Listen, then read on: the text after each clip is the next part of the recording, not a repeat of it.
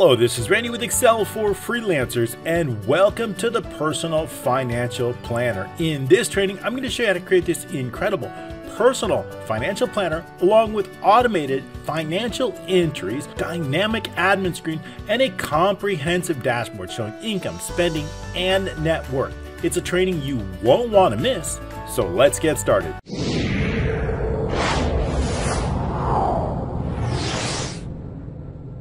All right, thanks so much for joining me, the Personal Financial Planner. This is going to be a really incredible training. We're going to cover spending, income, net worth, and most importantly, how do we enter those transactions? In fact, we can enter expenses, income, payments, and transfers. We can also enter multiple entries. Even with just a click of a button, we can automatically enter unlimited types of entries for the future. And of course, we've got a dynamic admin screen where we can enter our own income, expense, accounts, along with initial balances. We can even set some monthly and overall goals. So it's going to be great. And then this dashboard is going to tie it all together. With our net worth planner, we're going to have income here, spending, and of course, we will also have a great timeline where we can click and automatically adjust the graphs and charts here. We're going to show you that. We're going to create this really cool menu, and I'm going to show you a whole lot more. So I hope you'll stick with us. It's going to be a great training.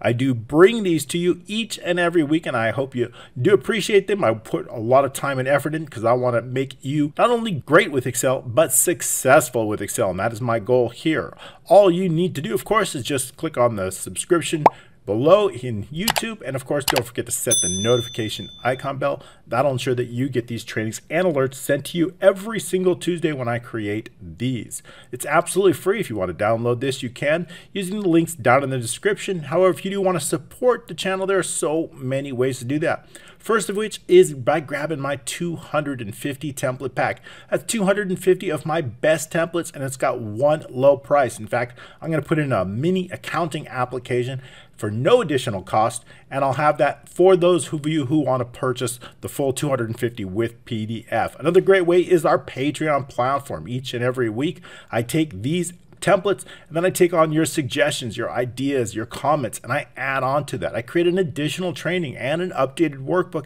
and make that available to you based on what you want. So whether it's a feature you want to fix something, or maybe you want me to focus on something. Also available on our Patreon platform is unreleased features and trainings. We've got PDF codebooks downloadable, early bird discounts. We've also got supporting training resources like the icons that are used in this, pictures of course, so that you can quickly assemble your own workbooks, and of course full video downloads. That way you can watch these trainings anywhere, anytime, even without internet. Full video downloads, and of course members only discount. That's only available on our Patreon platform. I'll include the links down below, and I'd appreciate your support for just a few dollars a month. All right, thanks. Let's get started on this. So basically, we're going to break this up into three major components, and the first of which is to be able to enter data. We want to quickly and easily enter data, whether we're entering expenses, income, or payments. We want to be able to quickly add an entry, save an entry, and have that entry updated or saved, or new entry. So we want to be able to enter expenses, income, payments, or transfers very quickly and very easily. We also want to be able to access prior payments. We want to maybe show only income, or maybe we only want to show income or expense or payments. So we want to quickly be able to get to those previously entered transactions and have them display. So that's one component. The next major component is we want to be able to work with the data and calculate the data. So we've got all of our data, but we need to be able to calculate it, right? We need to present that in a way, but before we can do that, we need to do that. And we'll be doing that with some pivots here. We've got some calculations. We'll be focused on the net worth. How do we calculate that to get the total available using all those transactions? What's the current balance of each individual account? What are the total expenses and the total income based on the data entered? So working with that data is the second component. And then lastly, we're going to focus on displaying that data. We want to display it in a very user-friendly way so users can quickly see where they are in their financial plans, how far they've reached, have they reached their goals yet? If not, how far are they away? And what is their breakdown, right? And we wanted to be able to present it in a very easy and familiar manner just in this 3 tabs, so they can see a lot of data in a very short period of time, and it's easy to consume, and they understand everything as far as their monthly income and expenses, and then of course their net worth at a glance. They can do that. So those are the three areas we're going to be focused on, and the first of which is the financial entry. So how do we create this financial entry? We also got a menu here. We can click from the dashboard, the entries, and the admin. That's a very simple one-line macro, and I'll be showing you how to do that. One single line of code to do this. So we're going to be going into that. So let's go over this entry. How do we arrive at that? We've got entries by type, right? We can have different types of entries. This is our entry type. We've got 4 different types of entry: income, expense, payments, and transfers, right? So what I want to be able to do is I want to be able to simply click an expense or simply click an income. I want to be able to locate those very, very easily. What income types are they? Now, those income types all originate from the admin screen. So inside the admin screen, we have 4 different income types, right? We have paycheck, bonus, workbook, and you can add anything you want. And of course, we've got some additional expenses. We can add that. I've also got some accounts, right? What kind of bank or asset accounts? Bank or asset accounts are something that you have, right? Something that you know is an asset, something. And it could be anything. It could be tangible, like cash, right? Or an account. Or it could be intangible, such as like maybe a home equity, where it's equity you have built in your home. Or it could be stocks that you have that have a somewhat intrinsic value, although maybe not a cash value at the moment, but there is value to it. An IRA, maybe you can't touch it yet, but it does have built-in equity, and it is considered an asset, right? Also maybe retirement. So we can keep track of all those assets. And of course, we also want to know the liabilities. What are the credit cards? What do we owe, right? What type of money do we owe? Is it a car loan? Do we owe a friend a loan? Do we owe credit cards, right? What is our liabilities? Currently money. We want to always make sure that our assets, of course, are greater than our liabilities. And basically, our net worth is simply our assets minus our liabilities. And that's going to get it. As we can see here in the dashboard, our total assets minus our total liabilities is our net worth. So we're going to be able to put that together. That's really a basic. I also want to be able to create, I want to know what, I want to reach a certain level of income per month. Let's say maybe I want to set my income goals to maybe 7,500. We should probably color these white because they're user entered. So I'm going to go ahead and give these a color white to make sure that we denote that that is available for the user to make those changes. A little bit clearer there. So what are our goals for our income? What do we want to reduce expenses? Maybe our expenses are 3,000 or 3,500. We're going to try to reduce them down to around 2,500. This is going to help us know how close we are to our goals. I also want to know we want to increase our assets maybe to 500,000, and we want to decrease our liabilities, what we owe other people or other credit cards or other entities. We want to reduce them down to certain levels. So that means in our dashboard, when we see here, we want to make sure that we're currently our assets are 328,000. We want to increase them to 500,000. We need 171,000 more to do it. Our current liabilities are 72,000. We want to reduce it to 50,000. So we've got 22,000 more. And of course, our goals that combined, right? We know that we've currently got 256,000 in assets. We want to increase that to 450. And therefore, we've got 193 left to do that. So we got an eye on that. So we want to make sure that's why. So in our admin screen, we can create these goals. Now, admin's relatively simple. That's it. Each of our accounts, whether it's asset accounts, or whether our liabilities count, we have initial balance, right? If you're starting this today, right, what is the balance on your credit cards currently? If you put in all the future transactions, when do you know what the current balance is? Just like with the checking account, if you're going to be adding income to your checking account and paying bills, what is that initial checking account balance? So you can put that in here, and that's automatically going to get calculated based on the additional entries that you put in. What is the current balance of that? It's going to start out with that initial balance. So that's the basics. That covers the basics there. And so once we have these financial entries, once we've entered them into our database, here's all of our financial entries here. What we want to do is we want to be able to quickly locate a specific entry. So the best way to do that is to simply use a filter, an advanced filter. So first thing you may want to do is you want to separate it by income. So if we want to look up only expenses, and I only want to look up grocery expenses, and then maybe I say, okay, this is a lot of grocery expenses I've had in the last year. Maybe I want to just cut it to the last 6 months. So I can just take a look at this 6 month of groceries, and we see that it starts in June 4th and goes all the way to the December 24th. So we can quickly locate a previously entered expense item just by using these filters. And then of course we can select one. When we select one, it is going to load that entry. If we want to make, if our budget amount is 100, but we actually went a little bit over, we can make that adjustment here and then save that entry. If I decide that I want to create a brand new expense, I can click new entry, and maybe I want to just put in a reference, or maybe you can leave this blank. It's not so important. So let's just say we do 1, 2, 3, and then we want to enter an expense type, right? Maybe we want something, let's say fitness, right? We're going to pay for the gym. We already have that. Let's choose something we don't have. Gifts and donations. Maybe we make a charity donation every month, and we're going to make it from our, let's say, our checking account, automatic. And we've budgeted at $100, and then we also set the actual amount as $100, right? And now we could just put gift to charity, right? Now let's say we do this every month, right? I don't want to create the same transaction every month. I want to do it in the future. So I'm going to put create gifts every 1 month, starting on Saturday. Let's say make this the 2022, the current year, and I want to create a total of 12 entries. So now we can see this button says create 12 entries. This is going to create one, and it's going to start on January 16th. So when I click that button, it's automatically going to create those 12 entries just like that, and then they're automatically created. Now when we click on 12 gifts have been added, and see that, notice it was real quick, I can select here and we can see that they have all been added. Now if we change this filter down to the 1st of January, you're going to see that all 12 have been added. If I select on one, we can then make an edit to that one. So it's very, very flexible, right? We can just save and update. So now we see we've made a change to this one where our actual amount was 120 and the difference is 20. We've budgeted 100. Our actual amount is 120. So we can quickly go in and make changes to any previously created transaction. This allows us to create and fill the entry database very quickly on all of our regular types. And we can, of course, put it whether it's one time or reoccurring.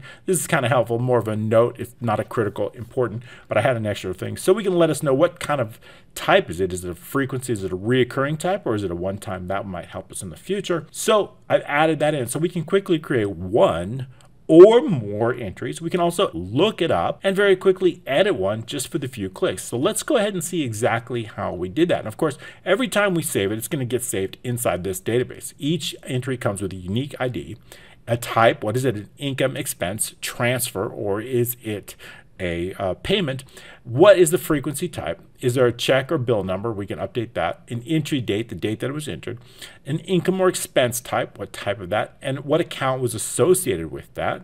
Now, if it's a transfer, it could be 2 different accounts. Keep that in mind. And also, if it's a payment, it could be 2 different accounts too. If you're paying a credit card bill from your checking account, you're going to have from the checking account here, and then you're going to have the credit card here. Okay. What is the budgeted amount? What is the actual amount? And then some notes. So we're going to tie all that into a single database here called financial entries. Okay, so how are we going to do that? Well, let's get into VBA and start out with the left. Missed an icon here. I think it's just in back. Let's go ahead and bring that to the front, right? Picture format, and we'll bring that to the front here. Bring to the front. Okay, there we go. That looks better. All right, so we've got that here. And what I want to do is I want to go over, we'll start out with this filter here, right? When we make a change to any type, when we want all types, I want to make sure that all those types are listed here, right? So we can use an advanced filter to do that. Of course, we're going to be filtering out this database. So the first thing we want to do is filter this data based on the entry type. And we need some criteria for that. And I've got some criteria right here. Notice it says entry type. We're filtering it by entry type. Now, if I want to filter it, if I look in here and I want to filter it by only income accounts, I want to make sure that that criteria inside there is only income. If we take a look here, we see it as only income. So we know that this particular is tied with a formula to that cell. If the financial entries F4, which is the cell that we just changed, equals all types, then just show does not equal empty. Otherwise, show whatever's in there. And this way, it's just going to show, it's going to list all types if the user has selected all types. Otherwise, it's going to show whatever it is. So if I have income, and then I want the results to come here so that I know that only income types, these income types, these are the results. So this is where we're going to get our results right here. Entry type of income, and then all the associated, the unique income types here. If I select all types, we're going to show all types, and we want the income. So we know we've got them here. All right, so we can see that now it does not equal empty, and it's going to load all of that. All right, so how do we do that? Well, of course, that's in a macro, right? You can go into the developers and go into the Visual Basic, and we're going to go right into there. Alt F11 is a shortcut, and we're going to focus on the entry macros. We've got 3 different modules, one with some admin macros, one with the dashboard macros, and one with entry macros. Entry is the one we're going to be focusing on first. And the macro that does that is called called entry types, right? The macro that does that filtering is called load entry types. Now, if we notice, right, that macro, when does that macro run? That macro runs when we make any type of a change to F4. So that way, when we pull up this sheet, this entry sheet, this is our entry sheet. When we make a worksheet change to F4, that's when we're going to have it. So if we take a look right here inside the code, on show entry name change, run macro to populate list. If not intersection target range F4 is nothing, then run this macro, right? If we want to locate that macro, right click, go to the definition, right? So we just click definition, and that's going to go right to this macro, which is located in our entry macros. First thing what I want to do is I want to make sure we clear out any of the initial data, right? I'm going to take a look at all this data here. I want to clear it out because I'm going to be bringing new data in here. So E6 all the way through F and down, I want to clear that out. So that's just what we're going to do. Now there's also a row that's associated with that. When I make a selection of a row, I want to make sure that the row that I've selected also gets cleared out. That row that's been selected is located right here inside A. Let's unhide some admin columns. I'm going to right click and unhide it. And we're going to see that the selected row is located right here in B6. B6 is where. So notice as I select a row, B6 changes. We'll get into the selection change event in just a moment on another macro. But we want to make sure that when I clear this out, when I change this, I want to make sure that it gets cleared out because we don't know what the user selects. So I also want B6 and B7. Now B7 is the specific entry that's been selected. So it's B7. So not only do I want to clear out B6, which is the row here, I also want to clear out B7. So those two cells get cleared out along with all the data. So we can do that with just one line of code right here. We're going to focus on the entry database. We're going to take our focus because that's what's going to run our advanced filter. We're going to determine the last row of data using end Excel up. That's going to be row 310. Once I know the last row, I'm going to run an advanced filter, and we're going to have specific criteria. That criteria is going to be O2 through O3. If you've watched my videos before, you've seen me do advanced filters hundreds of times probably, and they're really powerful. So, you know, the repetition helps. So we're going to have, of course, the results come through Q2 through R2. And that's just what we're going to do here. First, we're going to determine the last row of that database. If it's less than 3, that means we have no data, right? Actually, we're going to put less than 4. Actually, look, our first row data is on 4. So we want to make sure it's less than 4. So if it's less than 4, we're going to exit this up. Then we're going to run that advanced filter.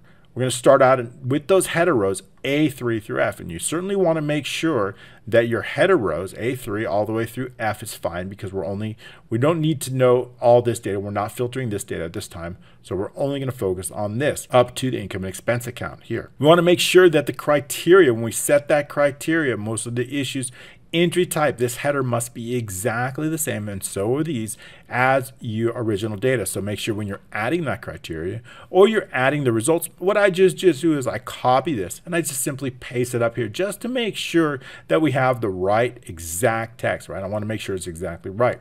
So we're going to run that criteria and we're going to get those results. We're going to determine the last row of the results based on column Q, and that's what we're going to do inside the code. So our criteria is O2 through O3. Our results are Q2 through R. That's where we're going to have our results.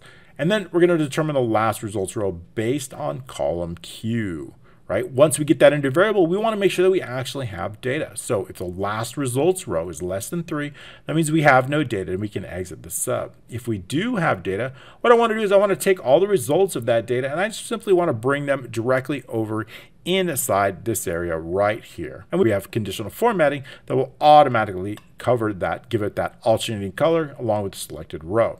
So this particular line of code is going to bring all the data over, bring it from the database here into our entries row, starting on row 6 here and the last results row. Now, since this starts on row 6 and we're pulling our data from row 3, we need to compensate for the difference in rows. So we're going to need to add 3.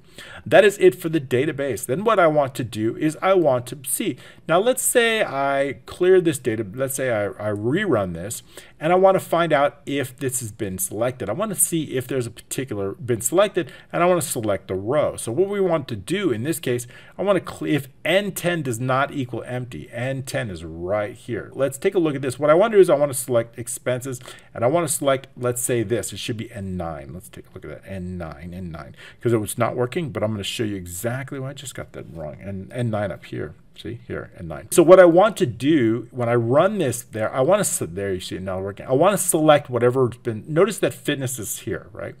If I change this to utilities, right, and we see that we have a utilities, I want to look up utilities and I want to find utilities here. If it's found, I want that row, whatever row that is, row 10, I want that 10 to be put directly in B10. Because, why is that? Because, let me just stop the code right here, okay? And now, because I don't want it to run all the way, so what happens is it's the code stop, but I want to know what row should be selected. Notice we have utilities loaded here, right? We have utilities loaded here. So I want to select utilities here. I want to show that utilities is the one that we're developing. These are utilities, right? This is utilities. So I want to make sure that row 10 is selected. So what I want to do is I want to grab the value here and I want to look it up here. If it's been found, I want to take whatever row has been found and I want to place that directly in B6. So as we continue on with the code, that's exactly what's going to happen. That 10 is going to appear here. It's going to trigger that conditional formatting. If we want to take a look at that conditional formatting, we can. Notice that that shouldn't happen. See, when I select it, we don't want that. So let's fix that issue. When I select more than one cell, I don't want anything to happen. So on entries, right, let's take a look at the selection change event. I'm going to put in a little bit of code right here. If target.count large is greater than 1, meaning the user selects more than one cell, then exit sub. Okay, so that's kind of important. And then what we want to do, because when I'm showing you something, I want to select more than one. I don't want anything to happen, right? Now nothing's going to happen because I've selected more than one cell. So I've got a utility selected here. I want to make sure that when I run this code, I want to make sure that utilities automatically get selected here. Continuing on with the code, that's what's going to happen. And we can undo that. So how are we going to do that? Well, the first thing what I want to do is I want to make sure it's not empty. If it's empty, like let's say it's a new entry, we wouldn't know what to select. So that's fine. But if it's not empty, we need to know what to select. So what we're going to do is wherever it's found, we're going to place it in B6. However, if it is not found, it could create an error, bug. So what we want to do is we want to wrap that in on error zoom next and on error go to 0. However, if it is found, we want to take whatever row it's been found and we want to place it in B6. So where are we going to look? We're going to look in F6 through F999. What are we going to look for? We're going to look for whatever's in N9. We're going to look in the values and whole, and we want to extract the row. So I want to take that row that it's been found and want to put it in B6 if it's found. That's it. That's all we have to do. So that way, notice if we have weekend work here, we've selected a specific weekend work, and then I go ahead and clear that out. I want to make sure that it is weekend work that gets selected again. Very good. So I'm glad I got to show you that part. Now, when I make a selection here, we want this list to load up. I want to know all the entries based on utilities between this date and this date, and I want to load them all in here, and that comes with a macro. So that happens on selection change. Notice when I make a selection change we're going to load up all of the items that are fit that description. So how do we do that? Well, the first thing that happens is on selection change. So we go back into the entry sheet. Here we're focused on selection change, right? And we see that we're making a selection change anywhere from E6 all the way through F and then down. Okay, so we're going to focus on that. E6 through F and down. Make a selection. We want to make sure that E contains a value, right? If there's no value in E, we don't want anything to happen.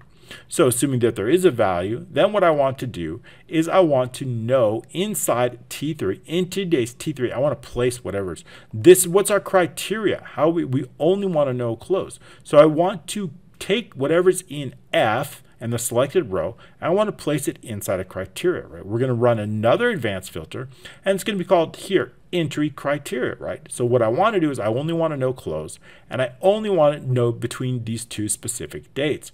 Then we want to know all of the items, all of the entry items that have closed between those two dates, and I want those results to appear here. Once I get those results, I want to then take those results and bring them directly inside here. And so that's exactly what we're going to do. So it is that selection change event that happens everything. So the first thing what I want to do is get that criteria inside T3 of our entry database. T3 is very important because I need to know what we're going to filter on. So T3 is going to take on what? It's going to take on whatever's in F in the target row. So if I have selected a row, I know the target row is 9. I know that F and the target row, weekend work, is exactly where I want to place it inside T3. That's where I want to place it. Okay, so moving on. We know we've got that, so continue on. So what else do I want? Once I've got that criteria placed, I also want to trigger conditional formatting, right? Conditional formatting, let's just go over that, is based on that. So I want to take whatever row that's been selected, and I want to take that row, and I want to put it directly inside B6, So B6 is going to take on that target row. That's going to trigger the conditional formatting. If we go into here, home, go to conditional formatting, we're going to see 3 different rules. First of which is for that selected row. And basically all we're going to do is B6 equals the selected row. We're going to color it this dark background with this white bold font. I also want to color the alternating rows, so we can use this formula for our odd rows, and we want to make sure that E6, make sure there's no $ before 6 because we wanted every row below that, and we want to know the odd rows, mod of row 2. That formula is going to get us that green, that little light green formula. It's going to apply to E6 through F99. For even rows, we're going to go with even a lighter color, nearly a white, and even rows, the only difference in this one is the mod equals 0, meaning even rows. This equals 1, meaning odd rows. So odd rows are going to get colored this. And we also want to make sure that, again, there's no $ before the 6. We want to make sure it's not absolute, covering every row applying to. That's it. That's the same conditional formatting we're going to use basically for here and here. It's exactly the same. The only difference is this is going to be focused on row 7, while this is going to be focused on row 6, okay? The selected row. Notice the selected row will change to whatever we want it to when we select it. Okay, so after we've placed that row, and the only macro that we're going to run is called load entries. That is the next macro we're going to go into. So entry, we already covered load entry types. Now the next macro is called load entries, and it's going to be very, very similar, right? The first thing what we're going to do is clear out all the data. Now we do have some hidden data here. I want to know that entry ID. Remember, inside our database in column A starts with an entry ID. This is a unique ID for every single entry. I want to place that, but I want it hidden. So how can we do that? Well, there's 2 ways to hide it, really. One is to change the font color the same as the background color. Another one is simply to change it to a custom format. So if we look in the more number formats, we've got 3 semicolons here. If I were to clear them out, maybe to put something general, now we can see that those entry IDs, right? So this is important because when I select on something, I want to take whatever entry ID is here, and I want to place it directly inside B3. B3 is where our entry ID is. That's going to help us determine the row, and I'll go over that in a moment. So we want to make sure, but we don't need to see these entry IDs. So all we need to do to hide them is just go into the custom format and just change it with custom and just make it 3 semicolons. So 1, 2, 3 semicolons, and that will hide them all. Keep in mind, if we are going to use the find to look for something, let's say we're looking for something, find using XL value. Let's say, remember, when we use a find often, we use something like XL values, right? But when we're looking for a specific number that's hidden, we need to use XL formulas. That'll find it even if the column is hidden or it's hidden through some formatting, okay? Formulas will help us do that. Find when it's hidden, values will not. All right, so keep that in mind. So let's continue on with that macro now. So loading the entries. The first thing we want to do is clear any data. I want to clear the selected entry row, which is in B7. I also want to clear, remember, starting in G6 all the way through K and down. We're going to clear out any data that might be here, and that's going to handle it right here. Entries range B7 through G6 K999. That'll clear that out. Then again, we're going to focus on that entry database. We're going to do just like we did, determine the last row. We're going to get some criteria. We know this has already been placed. Now the dates here for the criteria are linked to the dates here. If it's empty here, we want it to just show empty, show all the dates. However, if it's date, I want to show only this date greater than or equal to this date and less than or equal to this date. So we can do that right here with a formula. Now we want to use the dates in number format. That's very important because regardless of the date format, when it's in number format, it'll work properly. So if the financial entries does not equal empty, then we're going to put greater than or equal the financial entries I4. That's that from date. Otherwise, we're just going to show does not equal empty, and we're going to put it there. And the same for the entry date, except we're going to focus on K4. If K4 is not empty, we're going to show less than or equal to whatever's in K4. Otherwise, we're going to show it's empty. And this is going to provide that necessary criteria for based on the specific income or expense type and the dates associated with that entry. So we can do that. So our criteria is going to be from T2 to V3. We're going to pull those, and we're going to pull those results directly in here, all the way down here. I want the difference between our budget amount and our actual amount. A formula is going to take care of that. This formula, making sure that we have values both in Z3 and AA3, as long as they're both available, that I want to subtract them. So if there's any difference, there's no differences in these, I'm going to subtract out that difference and show it, because I want that difference to show up here inside it, but that difference is not part of our database. So we want to use a formula to help us to do just that. Okay, so that's basically what we're going to be doing. And so again, I want to clear the prior results. I want to clear this X through AB, and because this formula wouldn't necessarily be cleared out automatically by VBA, so we want to make sure to do it starting in X3 all the way down, clearing out any data that might have been there before, determining the last row of our original data. If it's less than 4, then we're going to exit the sub. We're going to run our advanced filter just like, well, this should not be JF.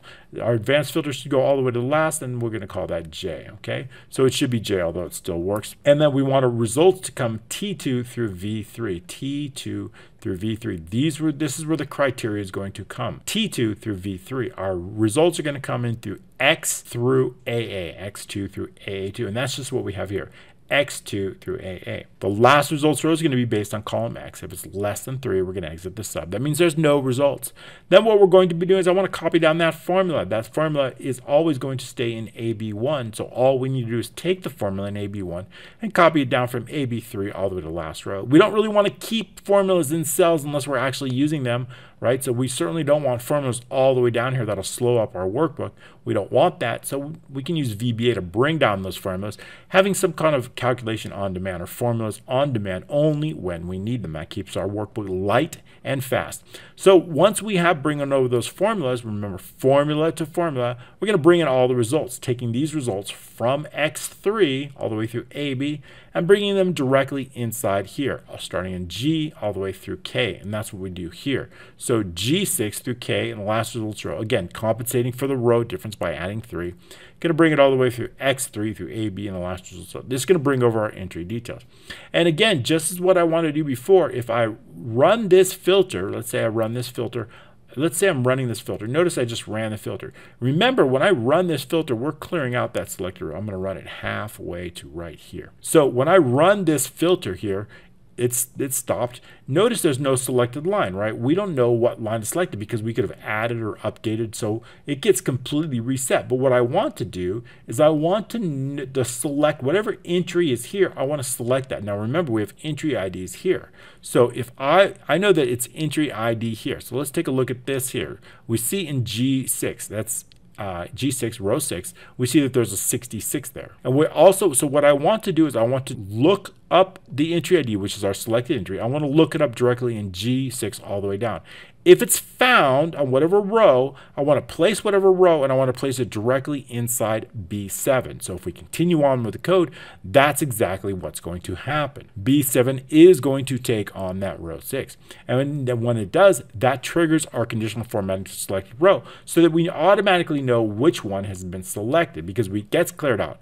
So, and remember, since it's hidden, we're going to use formulas. So the first thing what I want to do is I want to make sure that there's a value in B3. If there is, then I know I want to look it up to see if it's found inside column G.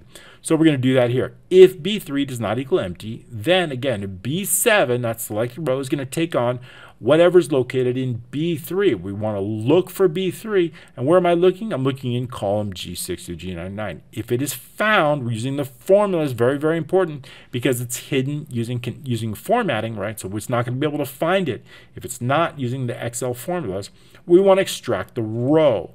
Then that row is going to then take on and go inside B7. And of course, if it is not found, it could create an error. Therefore, we always want to wrap when we're using find, we always want to wrap that on error zoom next and on error go to 0 in case it's not found. Great. So now that we have that, we don't need this additional. So it's automatic, that'll automatically trigger that conditional formatting. And that's it. And that's all we have to do. So every time we refresh this, or not automatically, any entry that's already here is automatically going to be selected. Note if I select this, it's cleared out, and then it'll automatically be selected once we refresh that if it's found. Notice it's not found, right? It's not found here because I have it selected.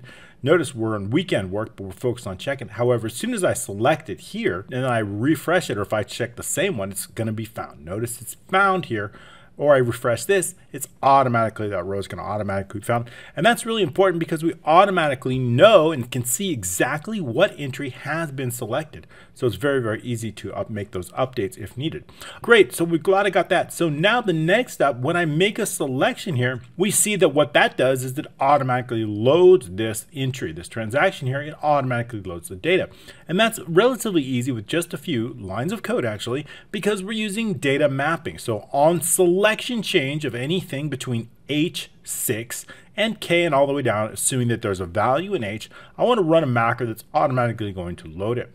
Now we need to know, we know it's coming from this database, but we need to know exactly where we're going to place it. We can use data mapping to do that. If you've seen my videos before, you're very familiar with data mapping. And so basically we know that the entry type is located in N5. We take a look at N5 here, we see that the data type's here, and we see that our frequency type here is in BP5. And so all we've done is simply map the cells on our entry screen with whatever the columns are associated here. Then all I need to do is loop through columns 2 through 10, and basically whatever is located in the row that it's been found, we can then load it up. How do we know what row it's been found? Well, we can calculate that. We know we've already placed this entry ID here, right? As soon as we don't know that yet. As soon as I make a selection, I'll show you what happens.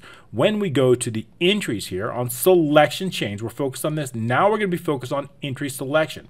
HK through K, as I mentioned, and we want to make sure that H, actually, we can use G or H. G contains, of course, that entry ID, is not empty, meaning there is an entry there. First thing we want to do is take, here it is right here, B3 is going to take on whatever's in G in the target row. That's going to set that entry ID. Once we set that entry ID, and then we set the selected row, it's automatically going to calculate the row.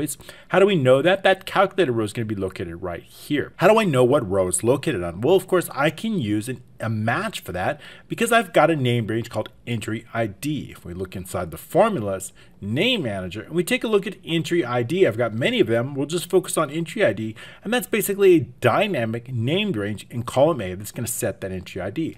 What that's going to do, of course, it starts on row 4. What that's going to do is get us to extract the row, and that's what I want. I want to know the row. Entry ID 131 is located on row 134. Using this match formula, we're looking up B3, which of course is our entry ID. We're going to look up inside that named range called entry ID. We're going to add 3 to that because I want to know the row number, right? If the first one is found, I want to know it's on row 4, and therefore we're going to add 3. Okay, we're adding 3 because they don't start on row 1, they start on row 4. So we always need to add 3 on that. Once I've got the row, I then know where to load it up, right? If I know the row and I loop through the columns, I know that on row 11, right, income is going to go into N5. We know that one time is going to go into P5. So you can use data mapping to do just that. I also want to know the next entry ID, right? If we know all the entry IDs and making sure that they are actually numerical values, no letters in there, no alphanumeric, we can use the max formula. Adding one's going to get us the next entry ID. So that way, when we create a brand new entry ID, we know which is the next one to assign to that brand new transaction. Okay, again, so when we make a selection on here, that's what we want something to happen. So the next thing that happens on that selection is the entry load. That is the action, that is the macro that's going to run this. So we go to entry macros, and we're going to see the entry load. So that's going to be, I'm going to go down here, skip a few, and go right to entry load. So notice it's just a few lines of code. First thing we want to do is clear all the contents, right? When I'm loading an entry, I want to make sure that all of these cells are cleared out. So we can do that with this line of code here, clearing out all of the cells associated with that entry. Next up, I want to make sure that we have calculated a row. Without this row here in B4, we cannot load that entry. So we want to make sure that B4 does contain a value. So if B4 is empty, let the user know to select a correct entry and exit the sub. There's nothing we can do without a row. If there is a row, then of course we're going to put that into a variable called entry row. That is a long variable. And then what we're going to do is, just as I had mentioned, we're going to loop through columns 2 to 10 based on that entry database, right? Entry database, what we're going to do is we're going to extract whatever's in that row and whatever's in that column. We're going to extract whatever's in that cell, and we're going to place it where? We're going to place it inside the entries.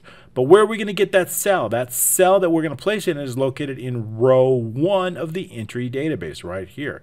We're going to place that in here. That's all we need to do to load that entry. Now that we understand how to load those entries, let's go back up and see the macros that we skipped, right? We covered load entries. I want to go to entry new. That is the macro that's been assigned to this. When I click new entry, I want to make sure that we clear out all the associated ones. Maybe we can keep the entry type payment in case they use up. We don't necessarily need to clear out. I want to set the entry date to the current date, June 30th. And I just want perhaps whatever the user has set. So we don't necessarily need to clear out those. We can keep those defaults.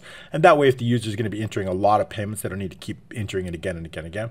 I want to set the clear out everything else associated. We can keep this in case they want to create multiples, but I want to clear out at least these fields, associated fields.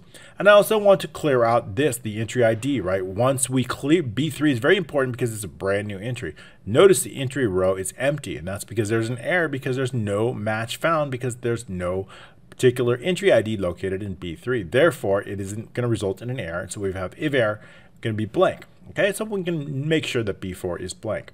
So B3 must be cleared out, right, along with all the other associated fields. We're going to set P7, that's our date field. We're going to set it to the current date. And we're going to set N7, we're just simply going to select N7. That's going to allow the user to automatically enter a bill of reference ID here. We're going to do that. So continuing on, so that's all that we need to do. So next up is going to be the save or update. If I want to save it, I want to make sure that all the information is there. So if I have information here, I want to make sure. However, keep in mind that's a little bit tricky because let's go for a new entry. If we're entering an income here, let's say we're entering income, I want to make sure that this says income type. So, however, if we're entering an expense, I want this to say expense type. If we're entering perhaps a payment, I want this to be payment from. And if we're entering a transfer, I want to know to be transfer from. So we want the label to be dynamic and change based on the entry type here. So we can do that with just some labels. So if N5 equals income, N5 equals expense, if either one of those, then show N5 and type, right? So either it's going to show expense type or income type. Otherwise, it's going to show N5 from. So basically, it's going to be transfer from, or it's going to show payment from, or it's going to show income type or expense type. So we can use that formula there. Also, if we're clicking expense, then I want to make sure that we're only having expenses. Notice that these are only expenses, right? However, if they've selected income, I want to make sure that all the income types are only those associated income types.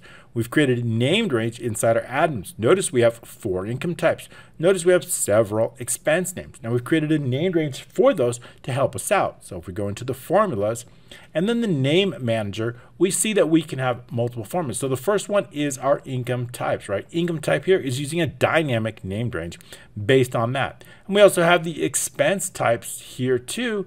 Also another dynamic name range. Likewise, we also have asset accounts, right? So that's going to be very important. So we have account asset accounts. So if we take a look at the asset accounts, I've got a dynamic name range for the asset accounts. And likewise, I have exactly one for the liability account here. So I've got 4 different named range: income names, expenses, bank account or asset accounts, and of course, liability accounts. So we have all 4 of those, and that's really going to be important. If we take a look inside our back in our financials, if we decide to make a transfer, right, we don't know what account they're going to be transferring from. It could be any account. So it could be whether it could be liability account, right? They may transfer from their bank account to pay off their credit card. So it could be a checking account, and then it could be to account. Perhaps it could be their American Express card to make a payment, right? So we don't know exactly what. So we need to make sure that the data validation located right here in cell N9 changes based on the entry type. So when we when we change it to income, I want to make sure that it's income accounts or expense accounts. So how do we do that? Well, that's going to be on change of N5. When we make a change to N5, we want something to happen. Okay, well, let's take a look and see exactly how we're going to do that. It's going to be on a worksheet change event, right? When I'm making a change to something, a specific cell here, worksheet change, that's when I want it to happen. And what cell are we going to focus on? When the user makes a change to N5. So right here, if the user makes a change to N5, not intersection target, nothing, and we want to make sure N5 does not equal empty, then we want to make some changes, right? So we're going to dimension the entry type as a string. The entry type is going to be whatever the user entered. Okay. Also, rate, I want to delete. Anytime we change validation, anytime we make a change, we must first delete the validation that's here. Any validation that's here must be deleted. So that's the first thing to do, regardless of what they change this to. We're then going to delete the validation here. So the first thing we do is delete that validation. And then we're going to use select case. Select case is helpful because there's multiple options here. And it's going to be based on that entry type. Now, if the case is income, what do I want to do? I want to take N9 and I want to set it to that income type formula, right? That formula is going to be that named range. So I know that when it's changed to income type, if I go into the data and data validation here, we want to make sure that it is set up as income type. However, if they make the change to expense, I want to make sure that it is back to expense type, right? So here we have a list of expenses. So we want to make sure that it's automatically set to those expense type. And likewise, if it's either a payment or a transfer, we want to set N9 to that accounts, right? So if we take a look, I've got another one. Let's go into the data validation here. And then we see that it is all accounts type. Now we have another one called all accounts type. What is that? Let's just go over briefly on that. And that's going to be in the admin screen. So we have something called all accounts type. And I believe that it is right. Actually, I got two of them. I've got, here we go, all accounts, right? So I've got one that's going to be all accounts. Now I've got a particular macro that's going to help us with that, but we'll go over that in just a little bit later. But basically there's a single list, and that's important because if we add a card, right? If I add a card, Mastercard, right? I want to make sure that that automatically gets added in there when we run that macro. So that's going to be very important when we add it in. And this is important because if we decide to add one, let's add in Mastercard, right? I want to make sure that that list gets updated automatically with that new credit card automatically. And that's done through a macro, which we'll go over. And so what I want to make sure is that we have a list of all of the accounts, and that what's going to simply mean all the bank accounts and all the liability or credit card accounts. I want to make sure we have a single list. And then, of course, we're going to have a named range that handles that. You just saw that, and it's called accounts all. So we got that all account types. So it is here called all account types, and that's the dynamic named range. So this particular list is going to be used for either payments or transfers. We want this set up to all account types. So going to the data, once again, we see that it's set with all account types. How do we do that? Well, that's going to use select case. So if it's an income type, we want to set that data validation to the formula income type. If it's an expense, we want to set it to expense type. And if it is either a payment or a transfer, we want to set it to all account types. That's going to automatically set the validation based on what the user has entered. Okay, great. So that's really important. That way they can set it up here.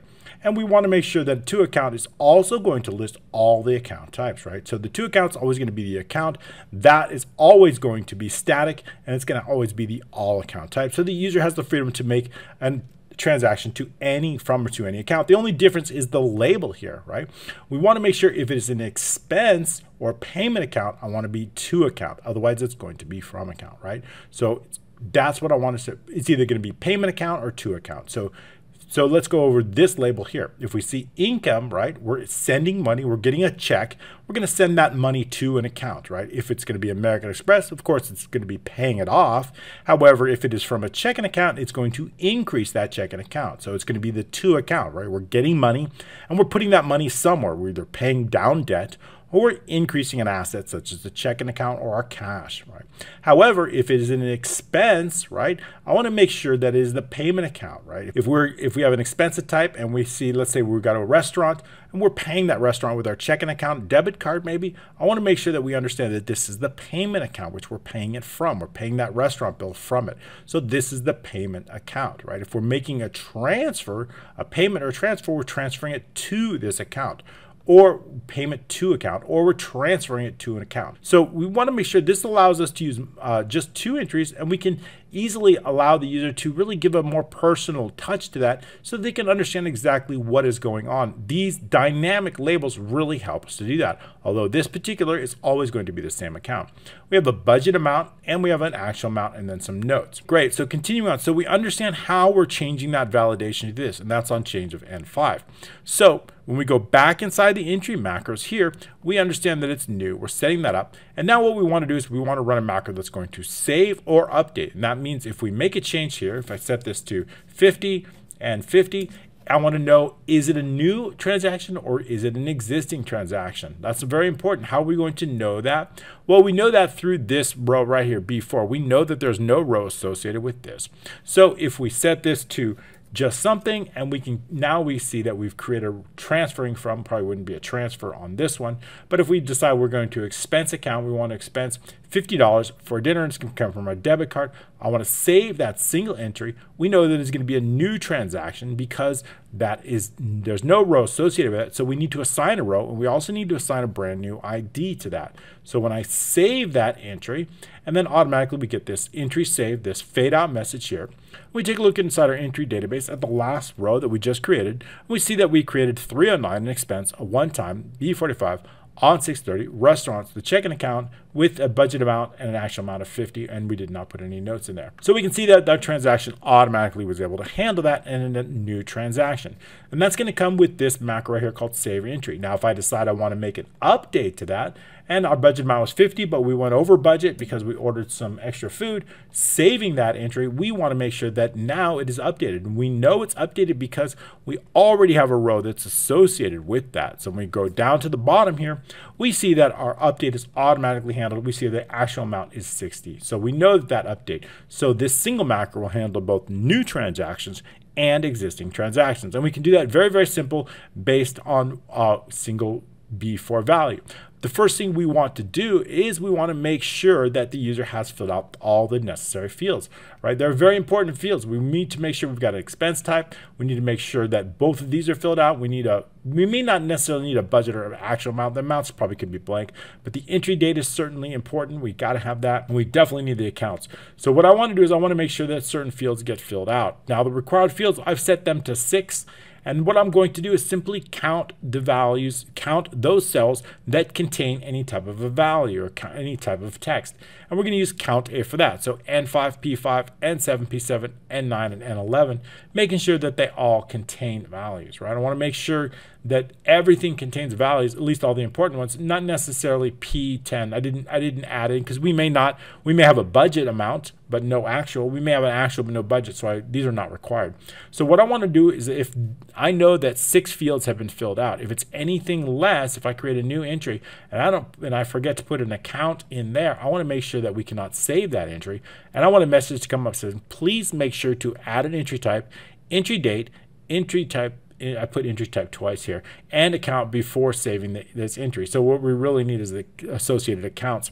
So how do we know that? Well, because we see that the required fields are 4, but it's less than 6. So we need to make sure that we have that if B8 is less than 6, we need to let the user know. And that's just what we did here. If B8 is less than 6, please be sure to add an entry type, entry date. Let's just put account, and let's put an income or expense. Okay, I'll just put that in. Okay, before saving this entry. Okay, so that's it. So we're going to exit the cell because we know the user has not filled out all the required information. Okay, but assuming that they have, then we can continue on. Now all we need to do is determine, is this an existing entry or is it a new entry? B4 will tell us that. B4 is that associated row. We know that if B4 is empty, it is a brand new entry. However, if B4 contains a value, we know there's a row that's associated with that. So B4 will help us determine if it is a new entry because B4 is empty. We can then set the row up. That row is going to be the first available row based on the database. We can also set that next entry ID. That next entry ID is going to come from B5 using that max formula. And it's going to go directly into cell B3. And then all we need to do is assign that brand new entry ID to column A of that entry database. And that's also going to come from B3. However, if it's an existing entry, all we need to do is take whatever's in B4, that database row, and place it inside this long variable called entry row. Because we have data mapping, it makes it a lot easier. Again, just like we did when we're loading it, this time we're going to do reverse. We're also looping from 2 to 10. We don't need to use the first column because that first column is that database ID. We already have that there. So we don't need to save it. It's already in column A. So all we need to do is simply take whatever is inside this particular here, whatever's inside this cell, this is the row 1, right? I'm looking inside this cell. I'm looking in N5, P5, N7. When I find whatever's there, I'm going to place it in column 2, 3, 4, and just move it on because I already know the row associated. And that's exactly what we're going to do here. So once all that data is basically brought over from these fields here into that database here, as we loop from 2 all through the last column to 10. That's it. That's all we have to do. So once that's done, we can then, I want to run 2 macros. I want to reload the entry types and reload the entry. Why is that important, right? If we take a look inside here and we added brand new, let's say we have expenses here. Okay, and we have all these expenses. I don't know if we have, let's look in the admin. I think we have transportation. We don't have any transportation expenses, right? So if I decide I'm going to add in a transportation expense, I want to make sure that that also gets listed here, right? So if I add a new entry and I decide it is an expense, right? And I decide that that expense is a transportation here, and we'll scroll down and we'll add that in transportation. And we need a payment account. Let's say we used our credit card for that, or let's say our Mastercard for that here. I want to make sure that we could put an actual, maybe we didn't have a budget, $15. I want to make sure that, notice there's no transportation here, but as soon as I save that entry, oops, better add in that reference or bill number. That probably shouldn't be necessary. I don't think N7 is really necessary there, so I'm going to save that up. So there we go. So now transportation's automatically added in. Now transportation's automatically added in. Okay, let's take away N7. To do that, where we're going to go is taking the required fields. I'm going to take N7 out of here because I don't think that should be required. Okay, and now what we want to do is, now we notice that we only have, let's clear that out, right? Let's say we don't have one. It's 5. I want to make sure that less than 5 is okay. So we're going to go back up to the save and update, and we'll just change this to 5. That's sufficient enough for the required fields. So now we can save that entry. So the point was that I want to make sure that transportation gets added here. And notice we have a single entry for transportation, right? That's why I want to reload this list, because if we added a brand new expense that was never before, I want to make sure that that expense gets loaded into this list. Therefore, we are going to rerun that macro that reloads those entry types. I also want to run the macro that's going to load these entries. So we're going to run the macro that reloads this list, and we're going to run the macro that loads this list. That way it's automatically done. And let me show you that one more time. Let's go ahead and new entry, and we'll add in another transportation expense, okay, here. And let's just add in bus tickets, and we'll use the payment account. We can use a different payment account if we want. In this case, it could be cash. And then let's add the account amount of, let's say, $10. Okay, so now we have that. Now we're saving that entry. We don't need the bill for it. So notice that because we reloaded this list up, automatically the right one got selected. You see how nicely that works? We know that it's automatically selected. It works really well. It's very, very user-friendly, so they know exactly that brand new one got listed. That's why we have to run both the types and the entries. And then what I want to do is I want to make sure that we're going to run that saved message. Now that saved message is going to come up when I save it. You see that pop up, save message. The only time I don't want that saved message is when I create, let's say I create multiple entries. I want to create this. I don't want the save message to come up 12 times. So what we're going to be doing is when I create it 12 times, I need to set it different. So we're just going to use create multiple, this. So when I create multiple, I'm going to set this to true. When B11 is true, and I'll go over that macro with you, certainly we don't want to have that save message pop up 12 times. So what we're going to do, before we run that save message, I'm going to make sure that B11 has to be false, right? If B11 is false, meaning we're not running multiple entries, then we can run the macro that's going to save that message. That macro, all we're going to be doing is simply taking a shape, that shape that you just saw, right, that faded out, and I'm going to be taking the transparency and it's going to set it from 1 to 100, and we're going to reduce that transparency, and then as soon as it's almost completely transparent, we're going to hide it. That's it for that macro. Okay, the entry load we've already went over, so that was it. Creating multiple entries. Now this is a great macro, right? If I want to create, if I know that we're going to be taking the bus tickets every single week, or let's say every day, let's say every week, since we don't have day. I guess I could put that in there. So let's say we're going to take that bus once a week, right? Every week, and we want to take it for, let's say, 8 times. I want to create that bus ticket automatically. I want to create 8 entries. So I want to do that right here. Clicking that button's going to automatically create those 8 entries. And we see that 8 entries have now been. So we see that now every single week, that bus ticket has automatically been added in here. So we didn't add a budgeted amount. If we wanted to add a budgeted amount, we could just do that. And what I like about this, as soon as we save it, it's automatically going to be saving. I really like that feature that we have there. Okay, great. So we see that we certainly don't want to save that saved entry. Notice that message didn't come up there. So all I really want to do is determine how many that we're going to be creating, how often it is, and then automatically create those. Notice that we have this on 6/30, right? We created this one initially, and then we started on this one, 1/16. We created 2 of these, and now with January 16th, 23. So every single week, another one got created for every date. Okay, so we can do that with this macro. That is the macro. Now notice that it's kind of nice. Notice this particular button text, you see it is dynamic, right? Which is kind of nice. Create 8 entries. If I change this to 10, that button text is going to be automatically updated. So how do we do that? Well, the button text, if we take a look inside here, is tied to a specific cell called B10. B10 is where it's tied to.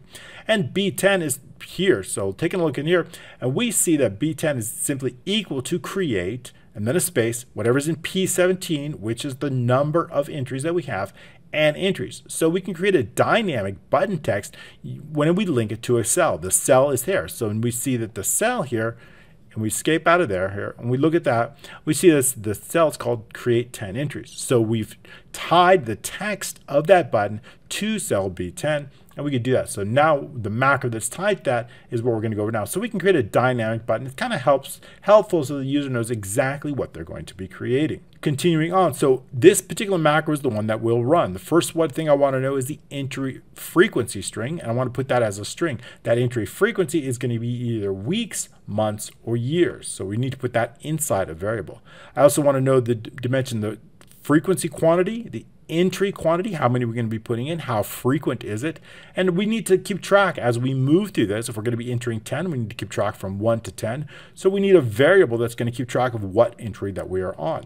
I also need to know several dates. I need to know what is the entry date, the date that we're entering, what is the start date, what date are we starting on. We're starting on of course, this date right here, N14. And I also want to know the next date as we loop through that. Okay, we're going to focus on the entries. I want to make sure that, again, making sure that B9 is less than 4. Please make sure to fill out, this shouldn't be, let's just update that here. I also want to make sure that it's going to be exactly the same as we did before. Let's do this. I'm just going to copy this. B8 is less than 5. That's what it should be. And we want to make sure that we also have the required fields as we did before. So I'm going to just paste this in here because that's going to update that. If B8 is less than 5, please make sure to add it. So we want to make sure we're saving the entry. We want to make sure that the required fields are there. Okay, we're going to set the frequency quantity to whatever's in O16, that frequency quantity right here. I need to know that. It's going to be one, how often are we going to be doing it? I also want to know the entry frequency. How many are we going to be doing? P16 is the entry frequency, right? Is it weeks, month? That's a string variable here. P16 is that frequency, okay? How often? Weeks, months, or years. And I also want to know that start date. What is the date that we're starting on? That's going to be located here inside N17. That's going to let us know. B9 is before. Let's take a look at that. That was kind of important. I need to make sure that when we're creating these 4 fields must be filled out. That's what I just remembered. These 4 fields are required, right? Let's take a look inside B9. Required. Multiple entries. These 4 fields are very important. That was important. It's also important that we do have that, so we do need both here. I need to know that those 4 fields are done, right? I want to make sure that, but that will automatically take care. When we save and update, it'll make sure that we've already created the required fields. So I want to make sure that there's a value here, a value here, a value here, and a value here, right? 4 different fields. B9 will tell us how many of those fields have it. Using B9 count 8. O16, P16, P17, right? We're going to count all the text. If that's less than 4, then they have not filled out the required fields. That's why it's important. I just remembered. Okay, so we need to know all those. When we create multiple entries, I need to know it, right? If the user leaves one of these blank, we know that we cannot save multiple entries. I need to know that. Please make sure to fill in all 4 multiple entries. I need to add an E at the end of that. Okay, so that's very, very important. We need to make sure they can't do that. Okay, so that's exactly what we're going to be doing. And of course, we could also place this right in here just as we did, right in the save here. We certainly want to make sure that we also have the correct number of fields in the original transaction, right? If we're duplicating something and we need to duplicate multiple times, we still need to make sure that we have all the required fields. That's also important. So both are important. So we can put both down here. We need to make sure that it does have the required fields. Okay, so both is good. Continuing on. So the next date, I'm going to set the initial next date as the start date, right? So our first transaction is going to be this, and then as we add more, that next date is going to go up 1 month or 1 week or 1 year, depending upon what we have set here, or 2, or every, depends on that. And so this is what we're going to do. First of all, we're going to run a loop. And then let's say we're going to, oh, here's where we're going to set multiple entries to true. I want to set multiple entries to do. This is going to make sure that that pop-up entry save doesn't come up. I only want that when we're doing a single entry at a time, not when we do multiple entries. This is the differentiator here, B11. When we set that to true, that fade out message will not be appearing. Okay, so continuing on, setting that to be 11, that will make sure. We're going to set the entry number. We need to loop through all the entries. We need how many we're going to create. If we're creating 10 different entries, we're going to go from 1 to 10. First thing what I want to do is in P7, I want to set that next date. That date of that transaction located right here in P7, we need to set it there. Once we do that, I want to make sure that we're clearing the assigned ID. This is very important. Why is that important? It's important because we're creating a brand new transaction. So we want to make sure that any entry ID here gets cleared out. That'll trigger a brand new particular entry because entry row would be left blank. Okay, so as soon as we clear out entry ID, we know that it is blank. Okay, so that's very important. All right, continuing on. We want to make sure that we then save that. We're going to run the macro once we've cleared out the selected row. Once we have set the date, we're just going to save that transaction. It's going to run that macro that's actually going to save it. Once that macro runs, the record gets saved automatically. And then all we need to do is secure the next date, right? The next transaction date. So we can do that using select case. We've already determined the entry frequency, whether it's months, weeks, or years. If it is weeks, all we need to use is the date add function, right? We're going to add that next date is simply using the date function. We're going to be adding weeks, so WW is the code for that.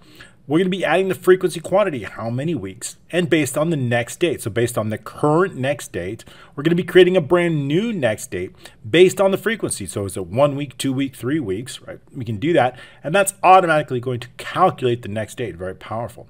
Of course, if it's months, we're going to do the same thing. The code for months is months. Whether it's every 1 or 2 or 3 months, we're going to take the current next date and we're going to add on to that based on the number of months that we need to add. Same thing for years, except the years is the code YY. So it's 4 Ys. That's automatically going to calculate the next date.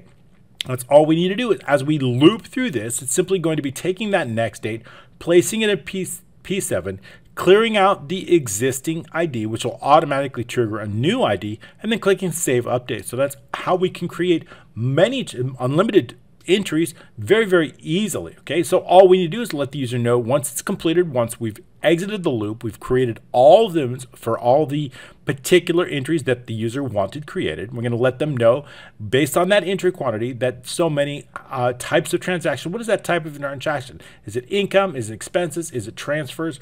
Based on whatever is located in N5, or actually, sorry, N9, based on this expense type here. Transportation, whatever is located here, letting the user know that they've already been created. So let's say it was transportation expenses. Let's just say transportation entries have been added, okay? And then what we're going to do is we're going to set B11 back to false. This is going to make sure that it's set back to false so that that pop-up message will appear here as long as B11 is false to save that entry, and that's going to that fade out message there. So that's all we need to do to create multiple entries. Well, the last macro for entries is the delete one, and we kind of skipped it over, but it's right here. And that's the same one that's tied to this. If I've created something and I want to delete it, I want to make sure to delete it. So we can click delete entry, and we're going to get a pop-up that says, are you sure you want to delete this entry? If yes, that entry is going to be deleted. We're going to reload this list up, and of course nothing's going to be selected. We're going to go to the new entry, allowing the user to either enter a new entry or select an existing one. Delete entry, we're going to do that. The only difference is we want to make sure that determine it hasn't been saved before, right? So let's take a look at, let's say we have a new entry, and we enter an expense type, but we decide we want to delete this, right? Now, it has not been previously saved, right? So deleting this entry, if we say yes, is simply going to clear out the existing. There's no database row to exist. So when you do need to differentiate between has an entry been saved or not, B4 is going to tell us that. B4, if there's no row associated with that, we know that we don't need to delete any database row because it has not been previously saved. So first thing what we're going to do on the delete entry, we're going to let the user know, are you sure you want to delete this entry? If it's no, we're going to exit the sub. If B4 equals empty, that means it has not been previously saved. We're going to go to not saved. Simply going to skip these 2 rows and go right to here where we run the macro to create the brand new. It's going to clear out all the existing cells.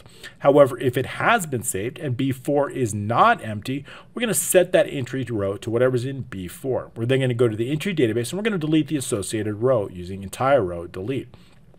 All right, and of course, after we clear that new entry out, we're going to reload that list of entries there. That's simple. That's all we need to do to create the entries. All right, great. So we've gone over the first part of it, right? The most important part, right? How do we quickly, easily add entries to the database, multiple entries or single entries? So we've done that. And of course, how do we show these entries? The next part is how do we take that data that we've now added in and create these financial and put it in a position where we can then work with it, right? So what I want to do is I want to create some pivot charts. That's really going to help us out and create those budgets.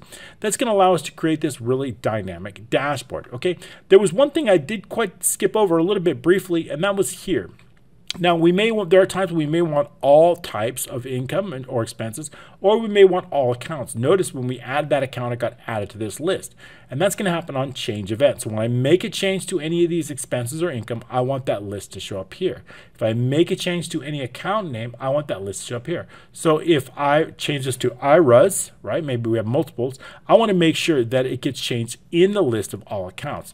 And that's going to happen on change event. So let's take a quick look at that. Inside the admin here, when we make a change to either E8 through F34, meaning here, E8 through F, if I change an income name or expense name, I want that list to be updated here, right? So if I add an expense here and I call it, let's say, water expense, I want to make sure that that gets here. And I also want to make sure that it's automatically alphabetized so that it's easier to find. And we're going to do the same thing here and here, right? So if I decide we're going to add in a brand new asset, maybe we have a, let's say, equity, any kind of equity account, right? Just put it in there. I want to make sure that it gets added in here and it's also alphabetized. Great, because it is a dynamic range that will handle these accounts. So how are we going to do that? Well, if the user makes a change on any one of these, G8 through I34, well, that would be for our accounts here. User makes change. Now, yeah, I noticed that it'll automatically run here, but it's probably not necessary, but that's fine too. Just an easier way to do that. Okay, so how do we do that? Well, the best way to do that is simply using it on change events. So we're going to create two macros, both of the ones called entry type list and one's called account list refresh. So inside our module admin is where we have both of those. So this one's for go to sheet. I'll cover that in just a moment. Okay, that's simply the single macro that's going to help us do that. Use this navigation here. Okay, so for the entry type list, the first thing what I want to do is clear out A8 through A9N. I want to clear all these out, right? Making sure that those are cleared out. If we're going to be creating or updating that list, we certainly want to clear it out. Now we want to keep in all types, and I want to keep in all accounts.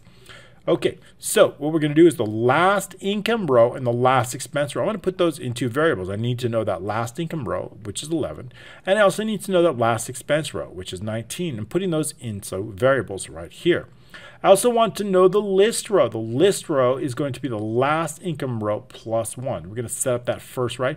So if the first thing what I'm going to do is I'm going to load this income and I'm bring them over here. I'm going to bring them right here. Then what I'm going to do is I'm going to get the next row available, which is B13. So I just want to put the last list row. Then I want to bring this. So basically it's going to go like this. I'm going to, inside VBA, first I'm going to clear these out. Okay? This is how it works if we do it manually. Right? Then what I'm going to do is I'm going to bring these in. I'm going to copy these in and paste those values in here. Then I'm going to bring these in. I'm going to copy those. I need to know the next available row, which is 12. I'm going to paste those values in. Then I'm going to take all these and I'm going to sort them alphabetically. And that's going to happen automatically when I make changes to anything here. All right. So first thing we'll do is get that list row. Then what we're going to be doing is going to bring over those income types. Just as I mentioned to you, we're going to take these income types here and we're going to bring them right in here. So that's with this line of code. Then the next we're going to bring over the expenses. I'm going to take over all the expenses from F8 through F from the last expense row. And I'm going to bring them over to the list row. Remember, we've updated this list row. That list row is that first available row after the income.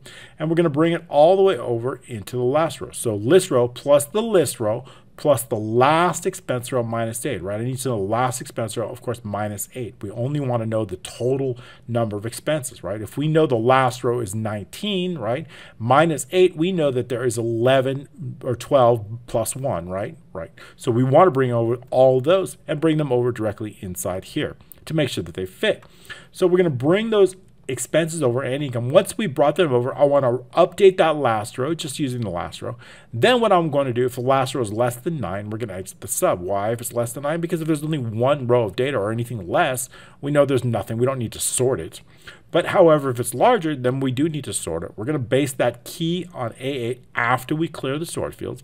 We want it in ascending order. We're going to sort on normal. And we want to set that range to A8 in the last row. And that's going to automatically sort them. Very, very similar for the account refresh. I'm going to do the same thing. I'm going to basically clear out all of the accounts here, bring in all of our bank or asset accounts, bring them in here, then bring in our credit or liability accounts and bring them in here. Then we're going to sort them accordingly, exactly the same as we've done here, determining the last asset row, the last liability row, determining the list row, bringing over our assets first, bringing over our liabilities second, determining again that last row in column B this time, then sorting them based on B8. So sorting them again, ascending. And that's all we have to do. So every time we make a change here or anything, right, if we want to make sure that if we want to change it to MC, right, we want to make sure that it's automatically updated in here. And again, making a change here. And that's going to be really helpful for us when we do this. It's automatically going to create that list. So we can have nice and updated lists of all accounts based on what the user enters. Okay, also in the admin, you saw another macro, just a single line called Go To Sheet. And that's going to enable us to create this particular really cool menu that's going to allow us to go to individual sheets. Now, the best way to do that, to use a single line macro, is to make sure that the shapes themselves have the same name as the sheet. When I click on the selection here, we can see that this particular shape and this particular shape both have the name of admin. This one's called financial entries, and so is this one. So you see the icon has the same name as the shape, right? Making sure that the icon and the shape both have the same name. When we do that, we can then use the name of the shape that we've selected to automatically go to whatever sheet by that name. Therefore, we can then have as many buttons as we want and as many shapes as we want. We can use a single macro with a single line of code to create this really incredible menu. And that's all we have to do. So to do that, we just use a single line. Inside the admin, that single line of code is called Go To Sheet. We have assigned a single macro to all of these shapes inside this particular menu here. One single macro. So if we look inside any particular, either any shape within that, we click Assign Macro and we see that it is that called Go To Shape, right? So it is this one. And all we need to do is take the name of the shape. Now the name of the shape is called Application Caller. All we need to do is click this workbook sheets, Application Caller, activate. And all we need to do is make sure that the name of the shape is the same as the name of the sheet. Notice that there's name dashboard or entry, right? Financial entries. Here's the name of the sheets. Same here. Same as down here, dashboard, financial entries, or admin. We just need to make sure that they're exactly the same. And if they are, then there's no issue with that. It'll automatically go to the correct sheet. Okay, very good. So it's just one. Now, keep in mind that when you do run this macro from VBA, you're going to get an error. And that's simply because there is no macro that actually called it. We called it from here, not by clicking a shape. So make sure to run anytime we use Application Caller. It is important to actually click the shape that is tied to that, right? That shape must have a name. Okay, that's it. So we've gone over Go To Sheet, Entry Last, and Last Refresh. And then also we have Account Entry List Refresh. This one is going to account both of them. So then I thought maybe we might use it. I don't think I used it though. I've got a single list here with all accounts and all. We didn't really use that, but I could use it in the future. All accounts and all ones. So this is all account entries. So I created another macro to combine all the accounts and all the expense and all the income into a single list. So, but I don't think we used it, but there's a macro that runs it here. Okay.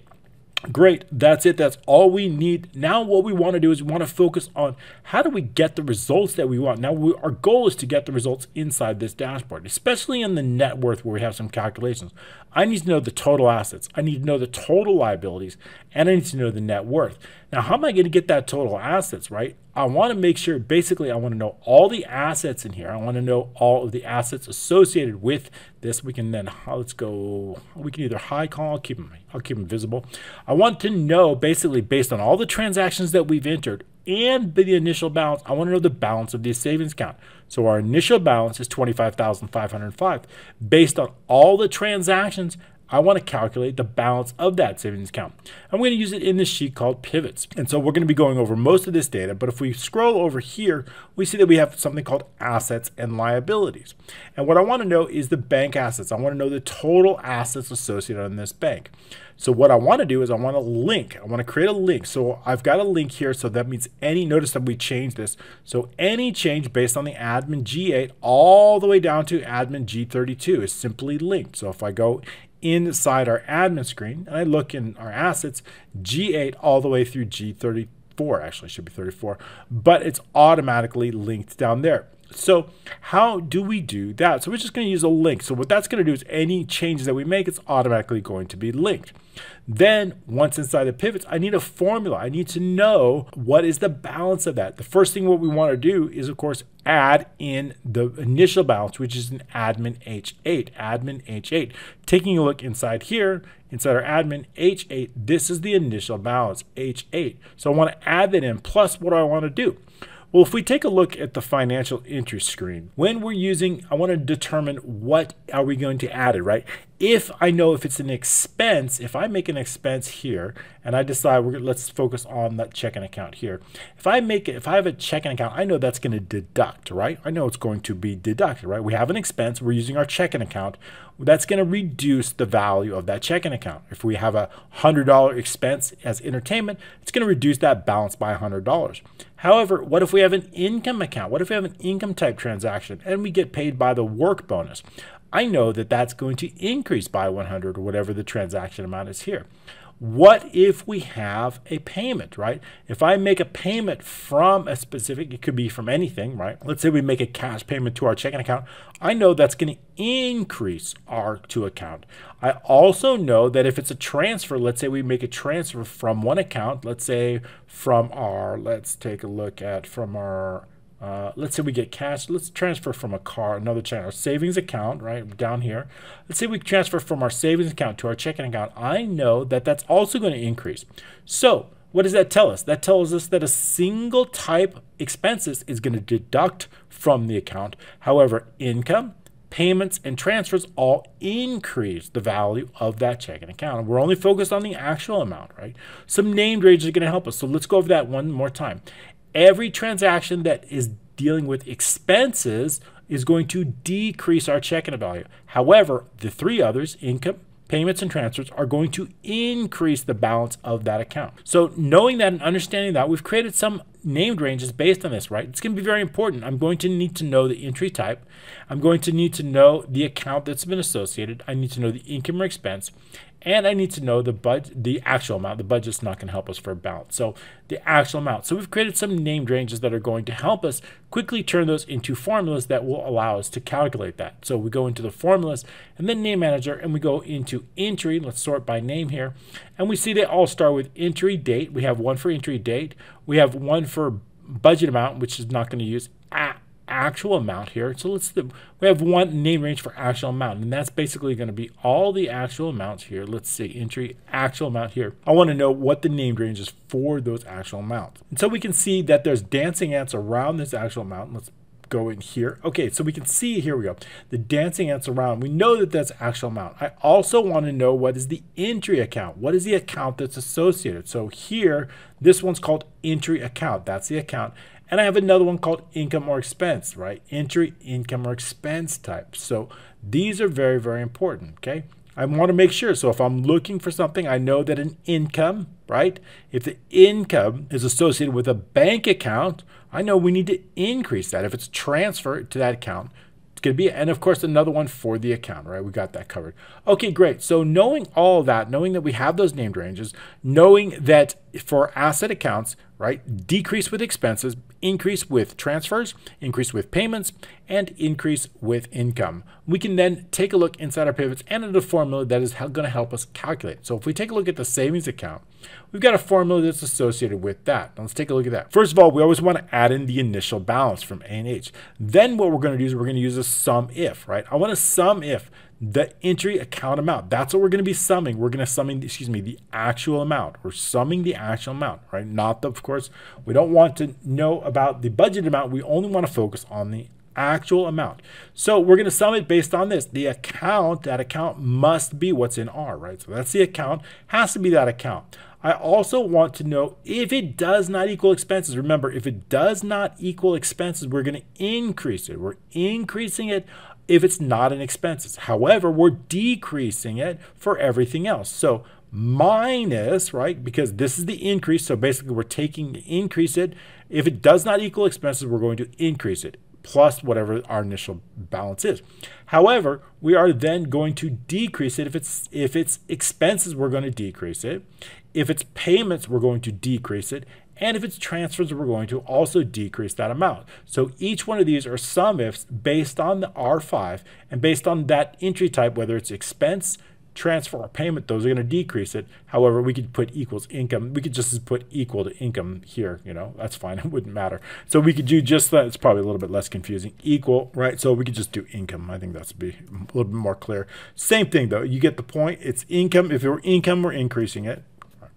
And otherwise we're going to decrease it. Okay, so that's fine. That's going to automatically handle that. And we can see that that's going to take care of it. It's the same amount, whether we've done it or not. And of course, because R5 is not absolute, all we need to do is simply drag this formula down here, and that's going to cover us for every asset type. So for every single asset, that's how we get the balance, making sure we're starting with that initial balance and then adding it in. The total assets is simply the sum of the total columns. Okay, great. So we've covered the total assets, but what about liabilities? Now let's take a quick look inside our transfer here. Now, a liability is something we owe, right? We know if it's in, let's say an income, right? Let's say we make a transfer, right? Let's take a look here. Liability accounts, an increase in a liability is something that we owe, right? So if we have an expense account, we'll start out with an expense account, and let's say we are going to buy groceries and we buy it with our credit card. Let's take a look, Mastercard. We know that that's going to increase the balance of our credit card. Increase, right? If we have the payment, if we're paying our groceries with our Mastercard, that will increase the balance. That'll increase the liabilities of what we owe, right? Okay, great. Well, what about if it's an income? I don't know necessarily think an income, right? If we have an income, and let's say we have a work bonus and we pay that, we send the money to our account credit card, well, that's going to reduce the balance, right? It's going to reduce the balance. If we transfer from our bank, let's go ahead and go to transfer here. If we make a payment, that makes a little more sense. If I make a payment with my checking account and I pay that Mastercard bill, that's also going to reduce the balance. However, if I also make a transfer, we can use the transfers. If I transfer money from my checking account to my Mastercard, that's also going to reduce the balance, right? So basically, again, just the opposite. If we have income, if we have payment, or if we transfer, that will reduce the Mastercard. If we have an expense, that will increase the liability, okay? So we have three different transaction types that reduce it, and one transaction type, expense, that increases the balance. Increasing the balance is what you owe. So knowing that, understanding that, we can then go into our balances and we can take a look at that. Now keep in mind that gets a little more tricky because we have additional types, right? So we'll go over that. But basically what we want to do is I want to look here. We're going to use, of course, we're going to start out with that opening balance. This opening balance is in J8 for our first account. Inside admin, we see that J8 contains that opening balance for that car loan. That's what it started off to be. As we make payments, it will reduce, right? If we take out more money from the car loan, that will increase, okay? So what we're going to be doing here, we're going to use sum if. Again, we're using sum if, we're entering the actual amount, right? And we're going to be based on the account. Which account? The account in B5. If it's an expense, we're adding it, right? So we're simply, if in expense, right, we're adding, let's say we're buying dinner with our credit card, that's going to increase it. It's an expense that we're adding to that balance. However, we're going to reduce it if it's an income, as we mentioned. We're going to reduce it if it's a payment, and we're also going to reduce it if it's a transfer. However, right, there's a few, we're going to add to it if it's a payment, right? Remember, if it's a payment, and we also want to make sure that it's an income expense, right? If the income expense equals V5, we want to make sure we're making a payment on that, right?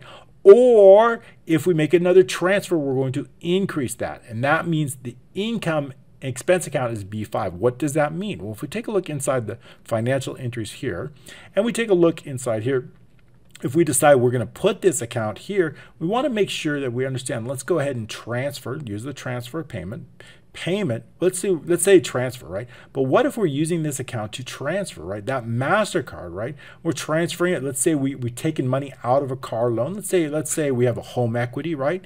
And we're transferring money from that to our checking account. We're taking more money out of it, right? More money, and we're putting it inside our checking account. Maybe we need additional money. So this also will increase the balance, right? Notice that the transfer, when this is located here in our income types, this type of transaction will increase, right? Increase. So I want to make sure to cover that too. When we're using it on a transfer and it's here, home equity, we're taking money out of that. This will increase the debt, which will increase the balance on that particular liability account because we're taking money out. Now we owe more because we put more money in our check account. So I want to make sure in these instances we're actually growing, increasing that balance. So that is exactly what we're going to cover inside this formula right here. We're going to increase that balance. So if it's transfer type here and our income right here is starting here. If it's payment or if it's transfer and the income or expense type is V5, meaning we're using the car loan as that income or expense type, we know that we're increasing the balance whether it's a transfer or payment. So we're using this transaction payment. Payment would be the same here. If we're using this payment exactly the same, there's no different here. If we're paying with our home equity into our savings account or paying somebody else, that's going to increase that liability account because we're taking money out. Let's say we have an equity, so we're going to owe even more. So in those instances, it also increases. Good. I'm glad we got that covered. So then again, all I need to do is simply copy down it because we know that V5 is not absolute, it's relative, and it's going to copy down. The total liabilities is simply going to be the sum of all of that in that specific column. Now that we understand how we calculate the total assets and the total liabilities, we want to determine the net worth. Well, the net worth is simply our total assets minus our total liabilities. So we have here, it's simply going to be S3 minus W3. That is going to be basically our net worth. Now, what is our goal? Our net worth goal is going to be located in M15. What is the goal that we're trying to reach? Well, we set that up directly inside here. Our net worth goal is located right here. Our net worth goal is basically, we know we want to increase assets to 500,000. We want to decrease liabilities, what we owe, to 50,000. Therefore, the difference of it is our net worth goal of 450,000 located in M15. So we know that our net worth goal is going to be located right here. And we know that the difference is we need 194,119 to reach that goal. And it's simply the difference between the net worth goal and the net worth. What about our total assets, right? Our total assets are basically linked to here. We've already calculated how. What about our asset goal? What is the asset goal? It's 500,000, right? We're trying to reach assets of 500,000. We want to reach it by January 1st, 2023. So this is our goal here, located in M13. So if I know our goal, we can simply link to that, located here, M13, and we need to know we need $172,000 to reach that goal. Likewise, our liabilities are basically linked to our total liabilities here. We want to bring our liabilities down. We want that lower amount. We want to owe less money. To do that, we know we want to bring them down to 50,000. We need to reduce our liabilities by 22,000. And of course, this is linked to M14, which is our liabilities right here. We want our decreased liabilities to 50,000. So we need to reach goal, we need 22,000. Just simple math to get to that. So we can set some very clear goals. Okay, so that's everything on this section. Now, also, it's going to help us inside out. We've created some pivot tables. These are associated with expenses. And if we scroll way down here, these are associated with our income down here. So we created some pivot charts. Now, of course, I have a pivot table. I've got a table that's been set up here inside our entry database. If we take a look at the table design, we see that we've got entry data. Entry data is the table that has been created automatically. That will help us create some of these pivot charts. So all I'd simply do is just insert some pivot charts, pivot tables here, along here, and I've placed them directly inside here. So let's take a look at the first one. The first one here is our particular one for expenses. I want to know the difference between actual and budget expenses, right? So if I take a look inside here, our show field list, we see that we want to know these expenses. So I'm going to bring down, I want to know the entry type and the entry date, right? In the filters, right? Because I want to know only expenses, right? I only want to focus on expenses. So if we're going to choose all, I'm really focused on that. So we're going to choose just expenses for this. So I've got to filter it out to just expenses. Now, how do we do that? Well, just making sure that we've selected expenses on those filter types. I don't want income, I just want expenses, okay? All right, so we've got that. And I also want to know the entry dates. All we'll set that all for now, but having those entry dates can help us focus on the timeline. When we want to build out this dashboard, I want this really cool timeline, and having that data to be able to filter is going to help us. Okay, so I want basically columns of actual and budget, right? So our values are actual and budget, right? So I've just brought down here, we see the budget amount, just bringing down the budget amount here, and the actual, bringing down the actual amount, okay? Going to bring that down here. Now, I want the rows to be the income and expense type, right? I want to know those types, that's going to come directly from our data here. I want to know all the income and expense types here based on that data. And I want to show them, of course, only for expenses here. So that's going to bring in all the expenses based on only those expenses for the period. It's going to sum up. I want to sum up, right? Using the sum, right? Here, again, looking down here, we want it sum, right? So if we take a look inside here, oops, sorry, it's all in the value setting. Sorry, it's off that. But I want to sum up the actual, right? And then we're going to do the same thing with budget. We want to sum that. So that's going to get us our sum values both in the actual and the budget, and it's going to give us a grand total. Great. Moving on, I want to set some expenses, right? So we're going to tie this to some charts very, very soon, but we might as well go over everything here on the screen, right? I also want to know some June expenses. This is going to be important because when we take a look inside our spending, I want to know the total expenses for June, right? And I want to know them. So how do we know that? Well, we can take a look inside our pivots right here, and I want to know the monthly budget. First of all, what's our monthly budget, right? Our monthly budget is located however we set our monthly budget to. What do we know for our budget? Well, our budget is based on all of the items that we've currently budgeted, right? But that's going to be based on our budget amount. Remember, we've got a named range for budget amount based on our data. So we're going to use sum if again. And I want to sum if all of the budget items. This is where we're going to be summing the budget amounts.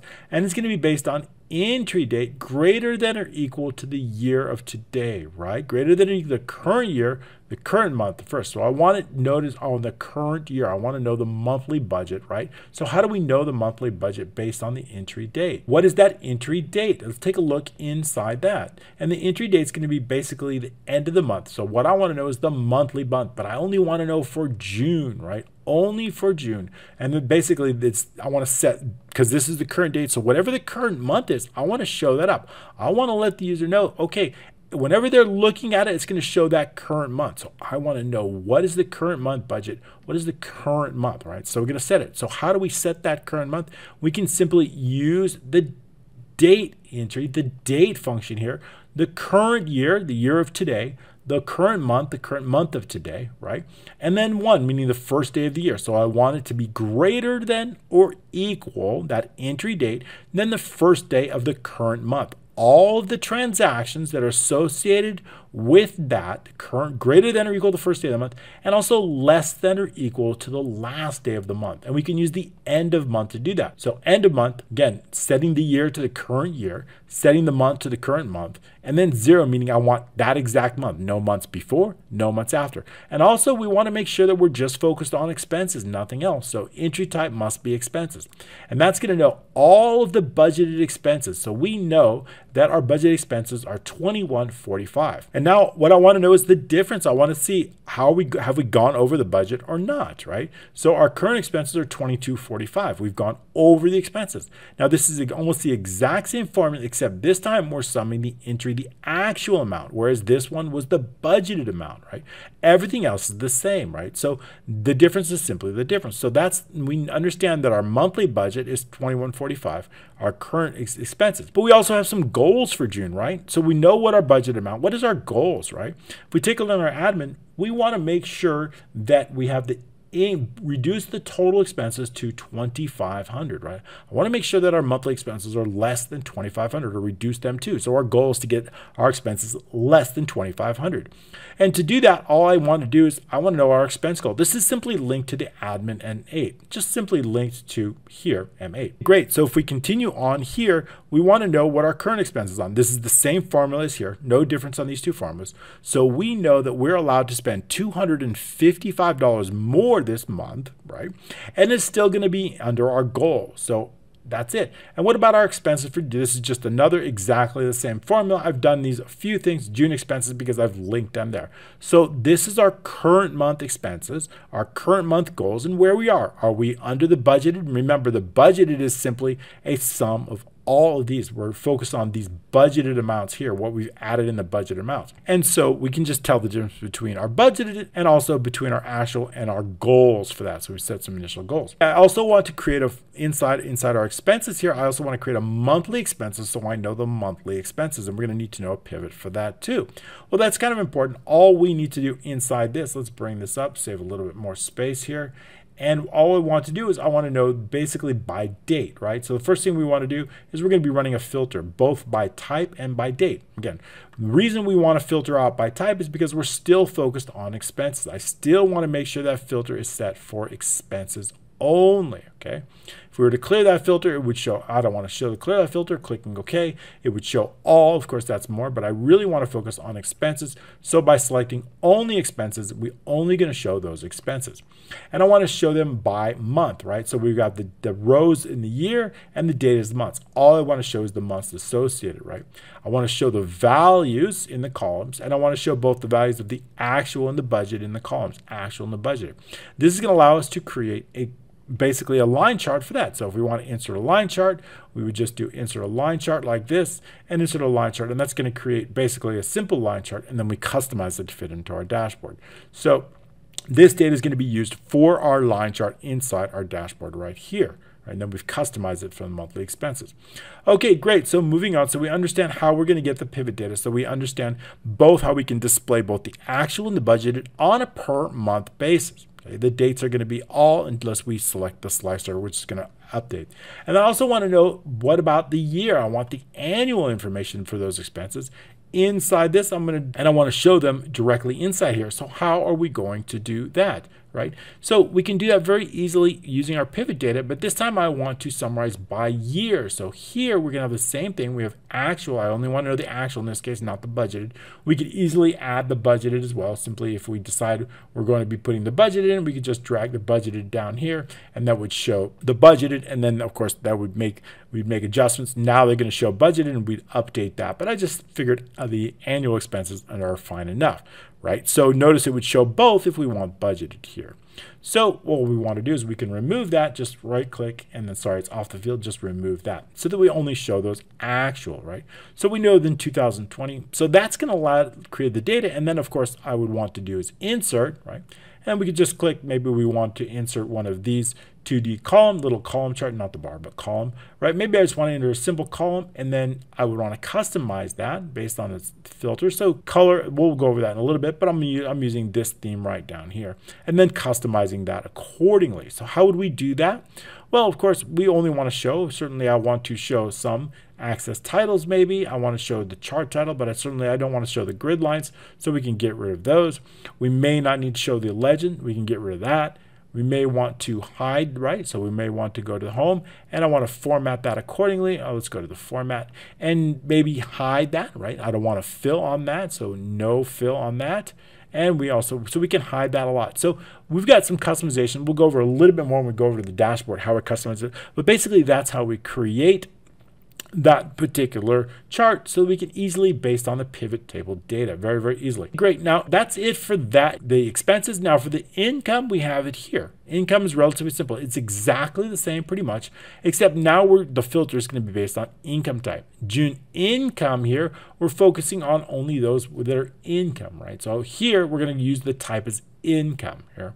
The current income, this is for the budgeted amount. We only want to know the income for the budgeted amount. We only want to know the current income for the actual amount. So we want to differentiate. And then the budgeted difference here. Income goals are going to be based on M7. Our current income, same thing, just as what we added in here. Current income. Oops, forgot to customize that. That should say income right here, not expense, right? Copy that over. Okay, so that's income. There we go. That makes a big budgeted difference, 8,000, right? If we're income goal 70, we did very well this month, right? We have a difference of 10,700, so we're on that. Probably we should equal the budgeted difference, right? So if we're over budget, right, our current income minus our income goal, so if we know we're under or over, we can create that would be a positive effect, right? So we have 10,000 positive effect. Great. So I like that. That looks really good. So we're going to add the current income based on the actual amount based on income types, or based on the budgeted amount here. Here's our budget amount based on income types. Okay, but our goal is set. So what are we different? We're 10,700 above our goal, which looks good. And we've also set our June income just in another one, June income. Great. So again, we also have the monthly. I want to know the income per month, exactly the same as we did with the expenses, except this one we're filtering it by income and not expenses. Same thing with annual here, just focused on the income on an annual basis, just like we did with the expenses. Great. So that's it for all the pivot data, right? So now all we did is simply create charts based on this pivot data, and that's exactly what we're going to do now into the dashboard. So our second part, oh, I forgot one more thing. Inside our asset and liabilities, we did create some pivot tables to show this, and I created some pivot tables based on the data here. So here I created another table, and we see this is called the asset data, and we see that this is called the liability data. So I've got two tables associated with the data creator, and then I created two pivot charts here based on the total. So basically I just want a very simple pivot chart based on this so that we can create different charts on our, let's see, on our income here. If we go into the dashboard, we see that we have inside our net worth, we're going to have two assets by accounts and liabilities by account. So I need to show those. So these pivots are going to help us both with the assets by account and our liabilities by account. That's it. Okay, so that's it. That's all we have on this sheet. Great. So now we've covered, of course, how to enter the data, how to evaluate the data, calculate the data. Now we're going to go into the third and final part, which is presenting the data. And that's going to come inside this dashboard. Now, I noticed that we have this 3-tab support. This is very, very cool. So in this case, if we view the headings here, we can see that we're not actually changing any rows or any columns. Everything stays the same. And that's because we're not really using cells to present the data. We're using shapes and we're using charts and graphs. So we can simply group them together and hide or unhide them using this tab effect. When we select on cell D2, we're going to show income. When we select either on icon, this icon, or this cell, we are going to show this group of shapes. And when we select net worth, we're going to show this group of shapes. Great. So how do we do that? Well, it's going to be on the selection change event. So if we go inside here, we typically inside our dashboard, we're going to just a little bit based on the selection. If the user selects more than one cell, we're going to exit this up. If the user selects from D2 through F2, we are going to then run macros. Now, if they select D2, I want a specific macro that is going to show up directly. Let's take a look at that. If they select D2, we want to show a specific group, or we want to set a group or a specific group here. Okay, so how do we do that? We do that with macros, obviously. So if they select D2, meaning the income, I want to run this macro, dashboard income. If they select E2, dashboard expense, F2, dashboard net worth. If we take a look inside this module called dashboard macros, we have just those three very, very simple macros. So what are we going to do? Well, we've created a group of charts and shapes. For income, I've got a group called income group. For spending, I've created a group called expense group. And for net worth, I have a group called net worth group. Okay. Now, if we take a look here, we also see some really cool effects. We see that this tab effort, we see that the border is then gone, and then we also see the background of this cell change to lighter, right? So the non-selected cells are changing, and we can do that through conditional formatting and based on another cell. So if let's unhide columns A and B, and they're just reduced. And so A and B here, we see that the selected column is 6. So I've created some conditional formatting that's going to help us. If I change this to 4, it's going to show income. If I change this to 5 based on the column, it's going to show spending.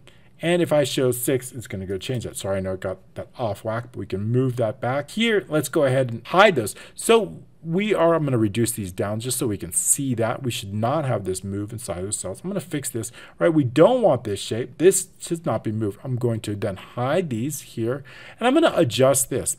This particular background, this one here, we certainly want it, we don't want it sizing with the cells, but we certainly don't want it moving. So I'm going to select on this background here if I can grab that. Got so many different shapes around here. Inside the properties, what I want to do is I want to then select that and just make an adjustment on that here, going into the format shape or size and properties. Either one would work right here. What we want to do is move but don't size the cell. This is the one I want to select to make sure that shape. Now when I expand those two columns, right, we want to make sure that is going to move automatically with it, which is exactly what I want. Okay, so let's take a quick look back in here again now that we've got that set set up, and we see that this is selected column. We've got conditional formatting set. So when I make a selection, VBA is going to set whatever column in B2. If I select income, it's going to set that to 4, spending 5, and net worth 6. So conditional formatting is going to help us out with that. If we take a look inside the home and we manage rules, we see a single conditional formatting based on B2, the column.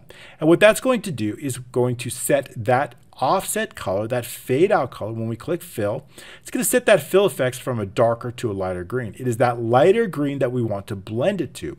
I also want to remove the bottom border. That bottom border is going to be for that selected cell. It naturally has a border, but conditional formatting will remove the border. It naturally has this darker color on the background, but it is conditional formatting that is going to add it automatically in.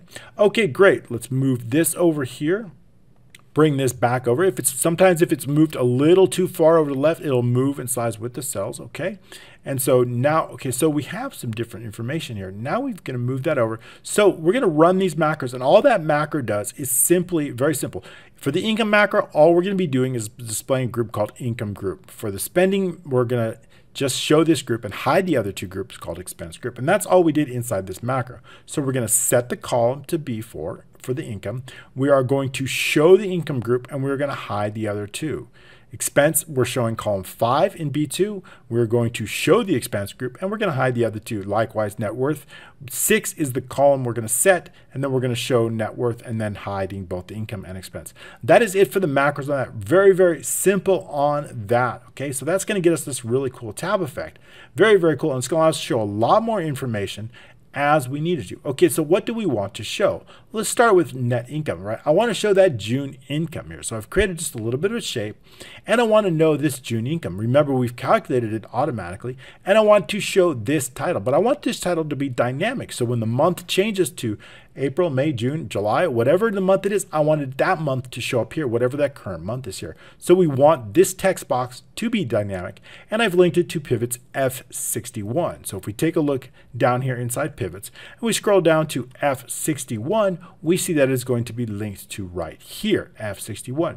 And how do we get the current month? Right, we're going to tag, use the text because I want it formatted. I want the current date, so that's going to show up a date, but I want this cell formatted, right? Excuse me, I want this value formatted based on only the month. In other words, I don't want to show the day, I don't want to show the year, I only want to show the month, and I want to show it in the long format, which is 4Ms. After that, I want to show a space and then income. That's going to get us the current month and the income. And then I also want to get that total. Remember, we had that total here, which is total balance. So basically, if I link those two values to this cell inside the dashboard, so notice this value is then inked to pivots G61. Pivot G61 is this one right here. So we've linked that and then just formatted it accordingly and just given it a large font and put it on this background. Great, so that's how we get the income. Now what about income by category? Well, this is going to be based on set amount of data. If we have it, it's going to be automatically linked to this data here. This data right here, we have both the actual budget. So we were able to create that based on that. So we just created, remember, a bar chart. If we were to do it now, we would insert, right? What type of chart do we have? Let's say this bar chart right here. I want to enter a bar chart and basically customize it according to that. So if we want to color it, give it a specific theme color, remove the background, we can remove these things by hiding this, and we get a lot closer to what we already have inside that. So it's very, very easy to customize that right here. So we don't need that, we can remove that. And so that's how we got it right in this dashboard. And that's all we did. And then we just formatted this accordingly and given it. So we got budget versus actual income. Okay, I'm going to use the same exact pivot chart, but this time I want to show it in a pie chart, right? So if we go back into the pivots, here we've got them, and we decide we're going to enter a pie chart. I want to enter a pie chart for that. Again, we've got the pie chart. Again, all I want to do is hide all those fields and buttons. We have information. We can set the color to the theme that we're currently using, fourth one down, and we get an idea, and we can customize the header. We get an idea exactly how, once we have that pivot data, it's very, very easy to add in. And we just place that directly in here and added some leader lines and then get a little bit of font.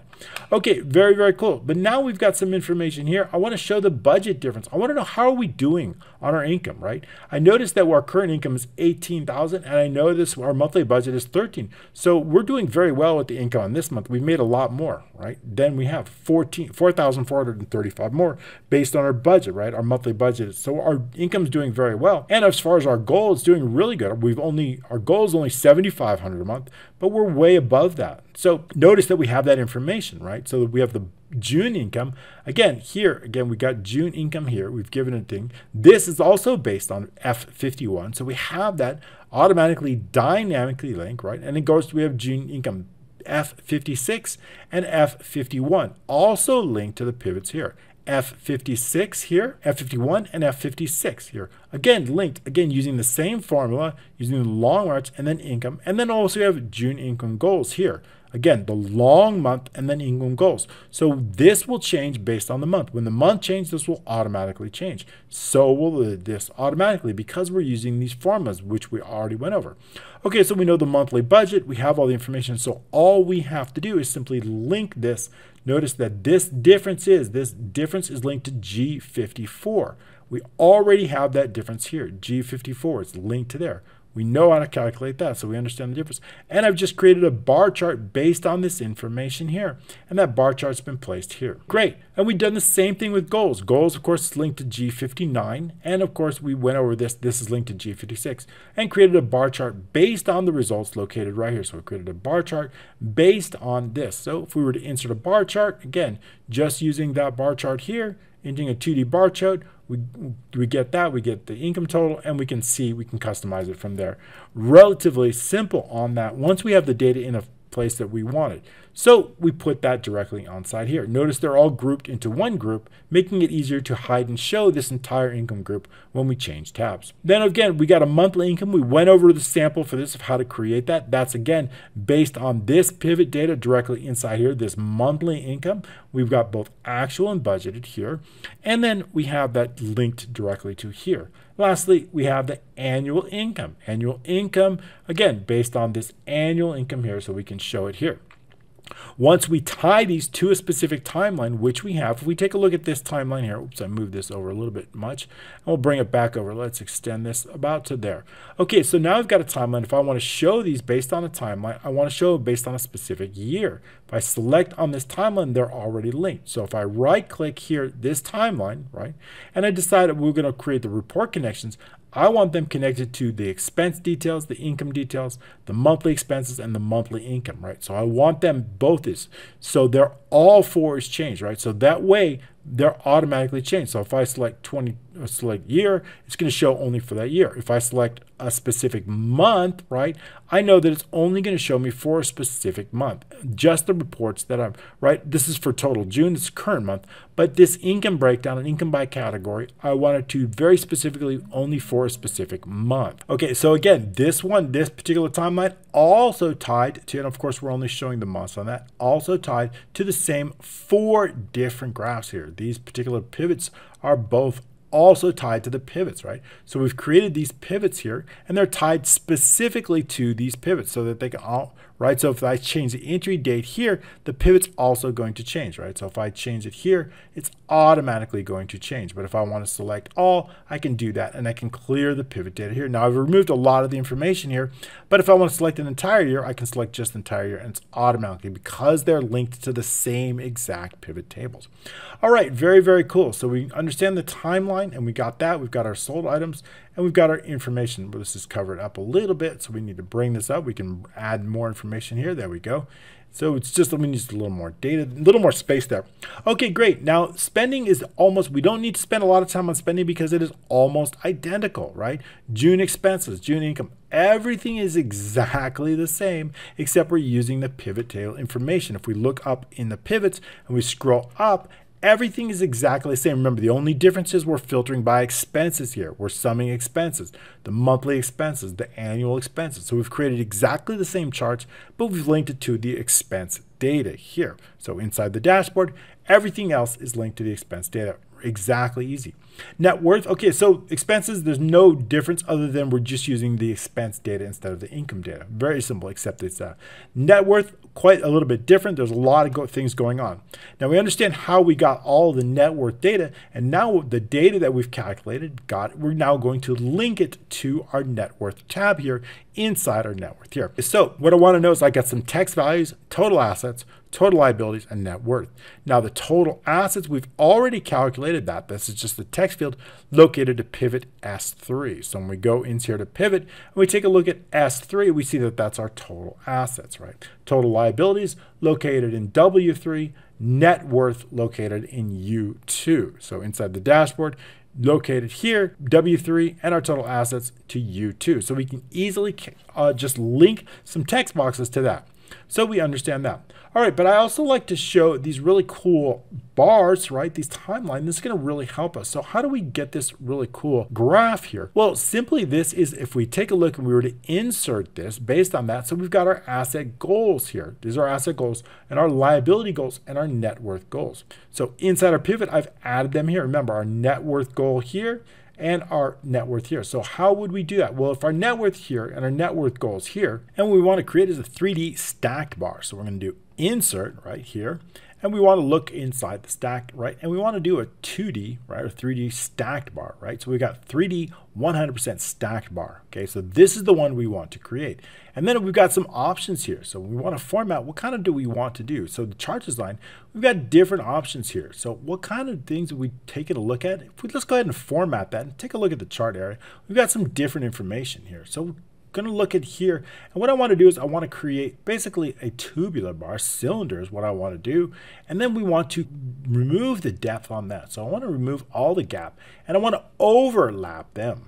So how do we do that? So notice that they're not overlapped yet. Then what we want to do is we can select the data, right? We need to combine them, right? Selecting the data here, we see we got one series here. We really need two series. We're going to focus on two. So if we add another series here, let's call it net worth goal, right? We select here. What is that series value? I want to select here. If we take a look at that, then now we have two series. So we see that we have that, but we got too many series now. So we can go inside the select data again and just remove one of them or edit the other one. We can edit it and say we have series name. This is going to be the net worth. And we see we want a single point of interest, right? It's going to be this point right here. We can clear all that out here and select there. Okay, great. So now we have both, and we see that they're now combined here in this.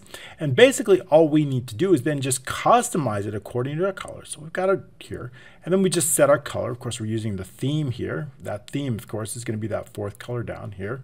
And that's the theme. And so basically then we can, of course, we can color them independently if we want to. So that's how we get this cylinder. And we can go back into the dashboard. So we understand how we got this cylinder. I think I've colored this one a little bit lighter here, just giving that one a little bit lighter here, giving that a solid fill. If we go to automatic, we'll see that it's that darker color, but I wanted to go with a solid fill. That's going to set at that lighter color. Of course, we can change the color as we want here. So we understand that's it. And then I've created these labels. These labels here are automatically based on the information located right here. So we notice that our asset goal is 327 is current. Our goal is 500,000. That's going to come directly from our pivot table, right? So we see that our assets, current assets, our goal is 500,000 linked directly to here. I've done exactly the same both with our liability, right? Created a bar here. We can close this out now. Created this bar here, this stacked here, one. And it's, of course, 3D with the tubular effect here. And the liability is also based on that. Now, liability, we want to make sure that our goal is 50,000. So we're reversing it. Our goal, but our current is 72,000. So notice that they're reversed. And that's going to be based directly from the data available right here. These two information, total liabilities, 72,000, liability goal, 52,000. So here. And then lastly, we have our net worth goal. Of course, our goal is 450,000. We're currently at 255,000. That data is going to come directly from here. Okay, very, very good. So we've covered that. And now also we have some information. We got assets by account and assets breakdown.